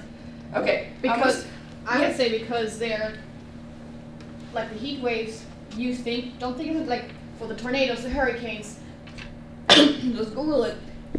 People always bring up the pictures of the devastation, the destruction. Whenever a next new event is coming, oh, you remember Katrina? Do you remember this? Do you remember? And then they're showing the pictures because they're proof, visual proof. Visual proof, absolutely. And you don't have that for heat waves. That's true. I mean, we should be better maybe at getting those, because we could show crop die-off. Maybe it's not as people care sexy, more about so to speak, as It's not bleeding. Part of that problem is, I think part of that problem is because you got the media that goes to, well, I'm going to go fry an egg on the top of a hood of a car, and it sort of makes light of the issue. Absolutely. To some extent. I mean, it's hot enough to cook an egg. I think people's recollection too would be kind of subjectively experiential. So if you're a roofer, for instance, and you have the severe episode of some type of heat sickness, you maybe wind up hospitalized, you're going to remember that forever, right? If you're in agriculture and you have a significant crop loss because of an event that has a financial impact or whatever, then you're going to remember that. But if you're just experiencing it walking to and from your vehicle or your office, then what's the trigger there? So exactly. I think for each individual person, how they experience that and what the impacts and consequences are would affect the memory of it. And it's to the point of the visual stimulus, you have to experience it. The thing about an image is that you visually experience that episode. You don't have that with heat unless you have something else there to trigger it. So do you think then, just kind of thinking off that, one of the big things that came to my mind was the World Cup from last summer, and when it was extreme heat, obviously with the women doing well in the U.S., it was maybe more attention to it than normally. Do we think that raised awareness at all, or does it need to be much more frequent, unfortunately, in scope to drastically raise the awareness? Yeah. So, Chandra, I think will back me up on this, right? That what we know in communication is that repetition of message is essential. Yes. Nobody remembers anything the first, second, third, fourth, fifth time they hear it. Yeah. Right? So we're north of that in terms of repetition. Is one of the reasons advertising is organized the way it is. So that's one thing. Another thing that strikes me there is when we go back to the idea of a visual cue or memory cue or trigger in some way, is that, you know, several other forms of hazardous weather have visual, and Jake I think can relate to this, visual representations in different ways that stick in people's minds as a kind of a warning indicator or a reason to become alert when I'm hearing the weather forecast. But we don't have a visualization, an iconic visualization, right? An icon that represents heat waves, right? In particular, heat as a form of danger. And so I would think that as a communication person, I would say that we need to think about systematic campaigns, communication campaigns, and we need to create some kind of iconic representation that can be placed in the minds, like the Nike swoosh. That was a 10-year campaign that created the swoosh such that no words are needed anymore for us to read that as just do it and Nike in our own heads, right? So just to give you a kind of example of how that works in terms of embedding things in people's minds. That's a great point. Yeah. Well, I think just to piggyback on that is with these other big events that they usually have a hurricane makes a landfall or a tornado touches down.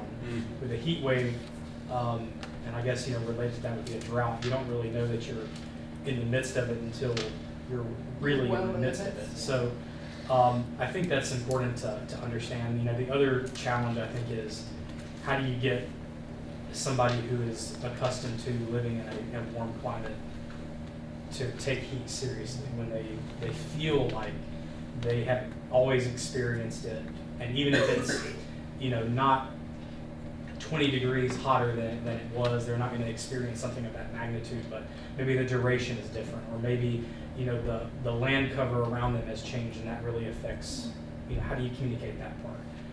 Or their own vulnerability has changed, but they would be unaware of it until. Yeah, because it's so much more than just putting out a number. A heat wave is not a number. Yeah. And so I just think about how do you communicate that? It's not like a category system, because this is a real public-based kind of category system. No, I mean, there's a lot, like, obviously we've talked about hurricanes, there's even, like, pollen level classifications, there's all these ways when we're talking about certain climate variables that we can say, but there's not one, there's, no definition of heat, no classification, because in some ways it's subjective to, to each person, to your age, your health. It's a lot of compounding variables. Yeah, it kind of goes back to what Susan said.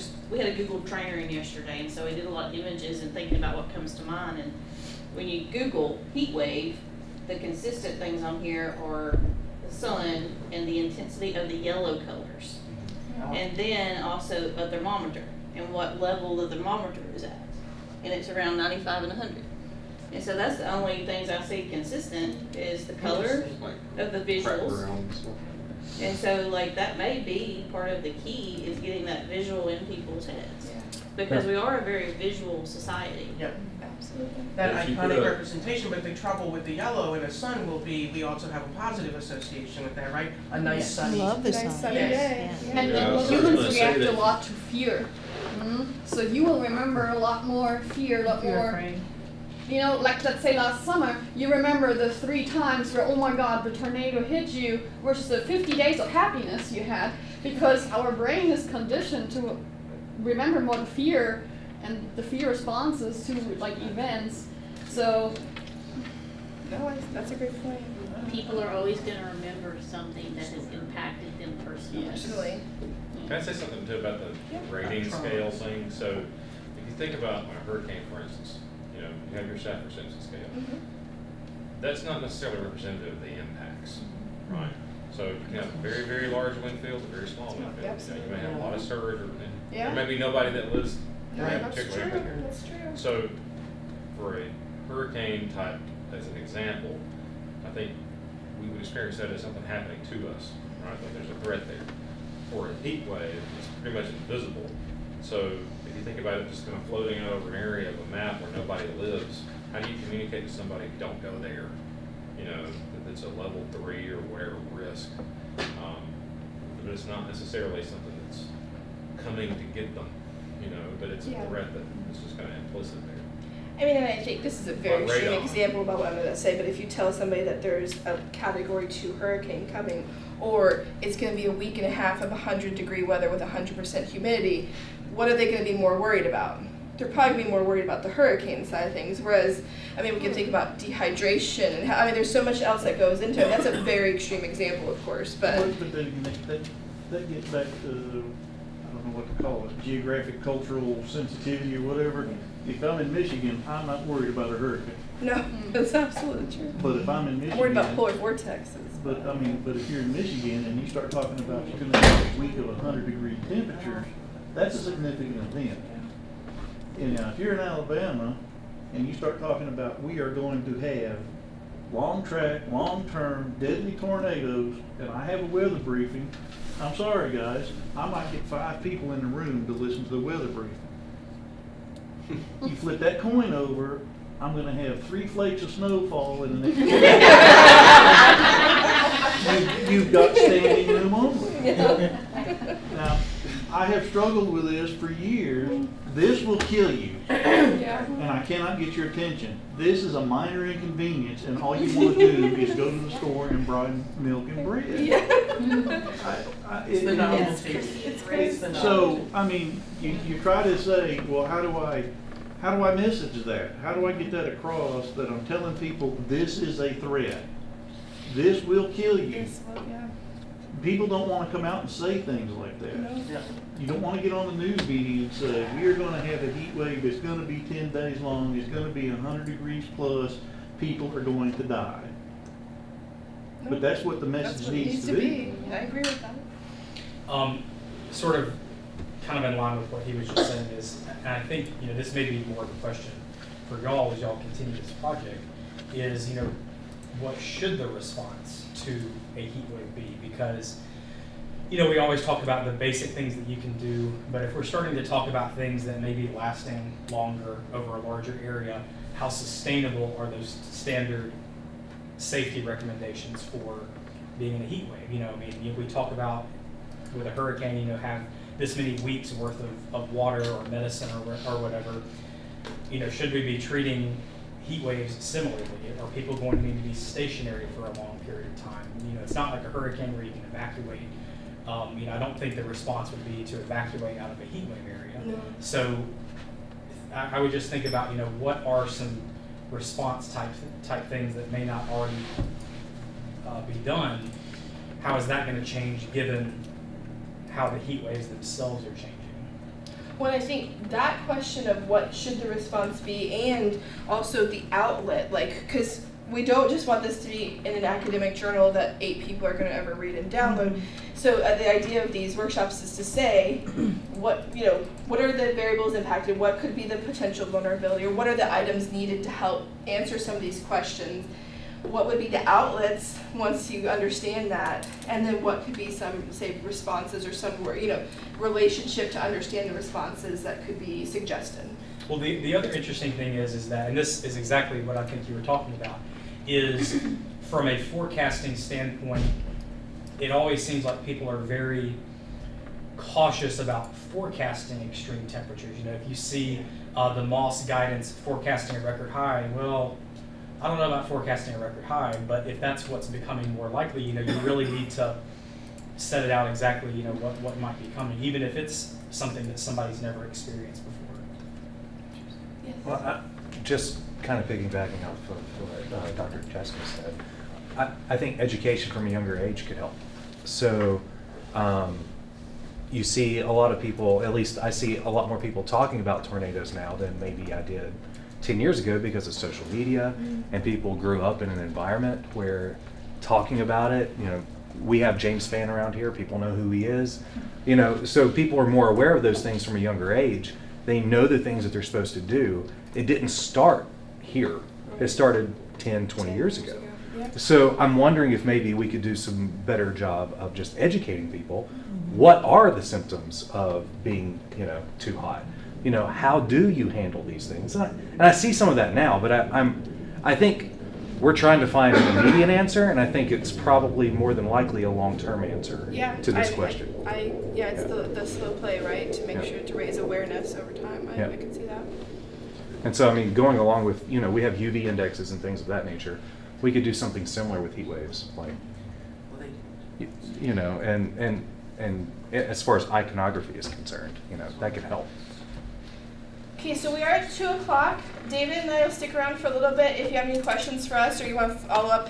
We really appreciate you being here today, and this is valuable for what we're planning to do. If I do have some cards in the front, if anybody would like to take one, feel free to reach out.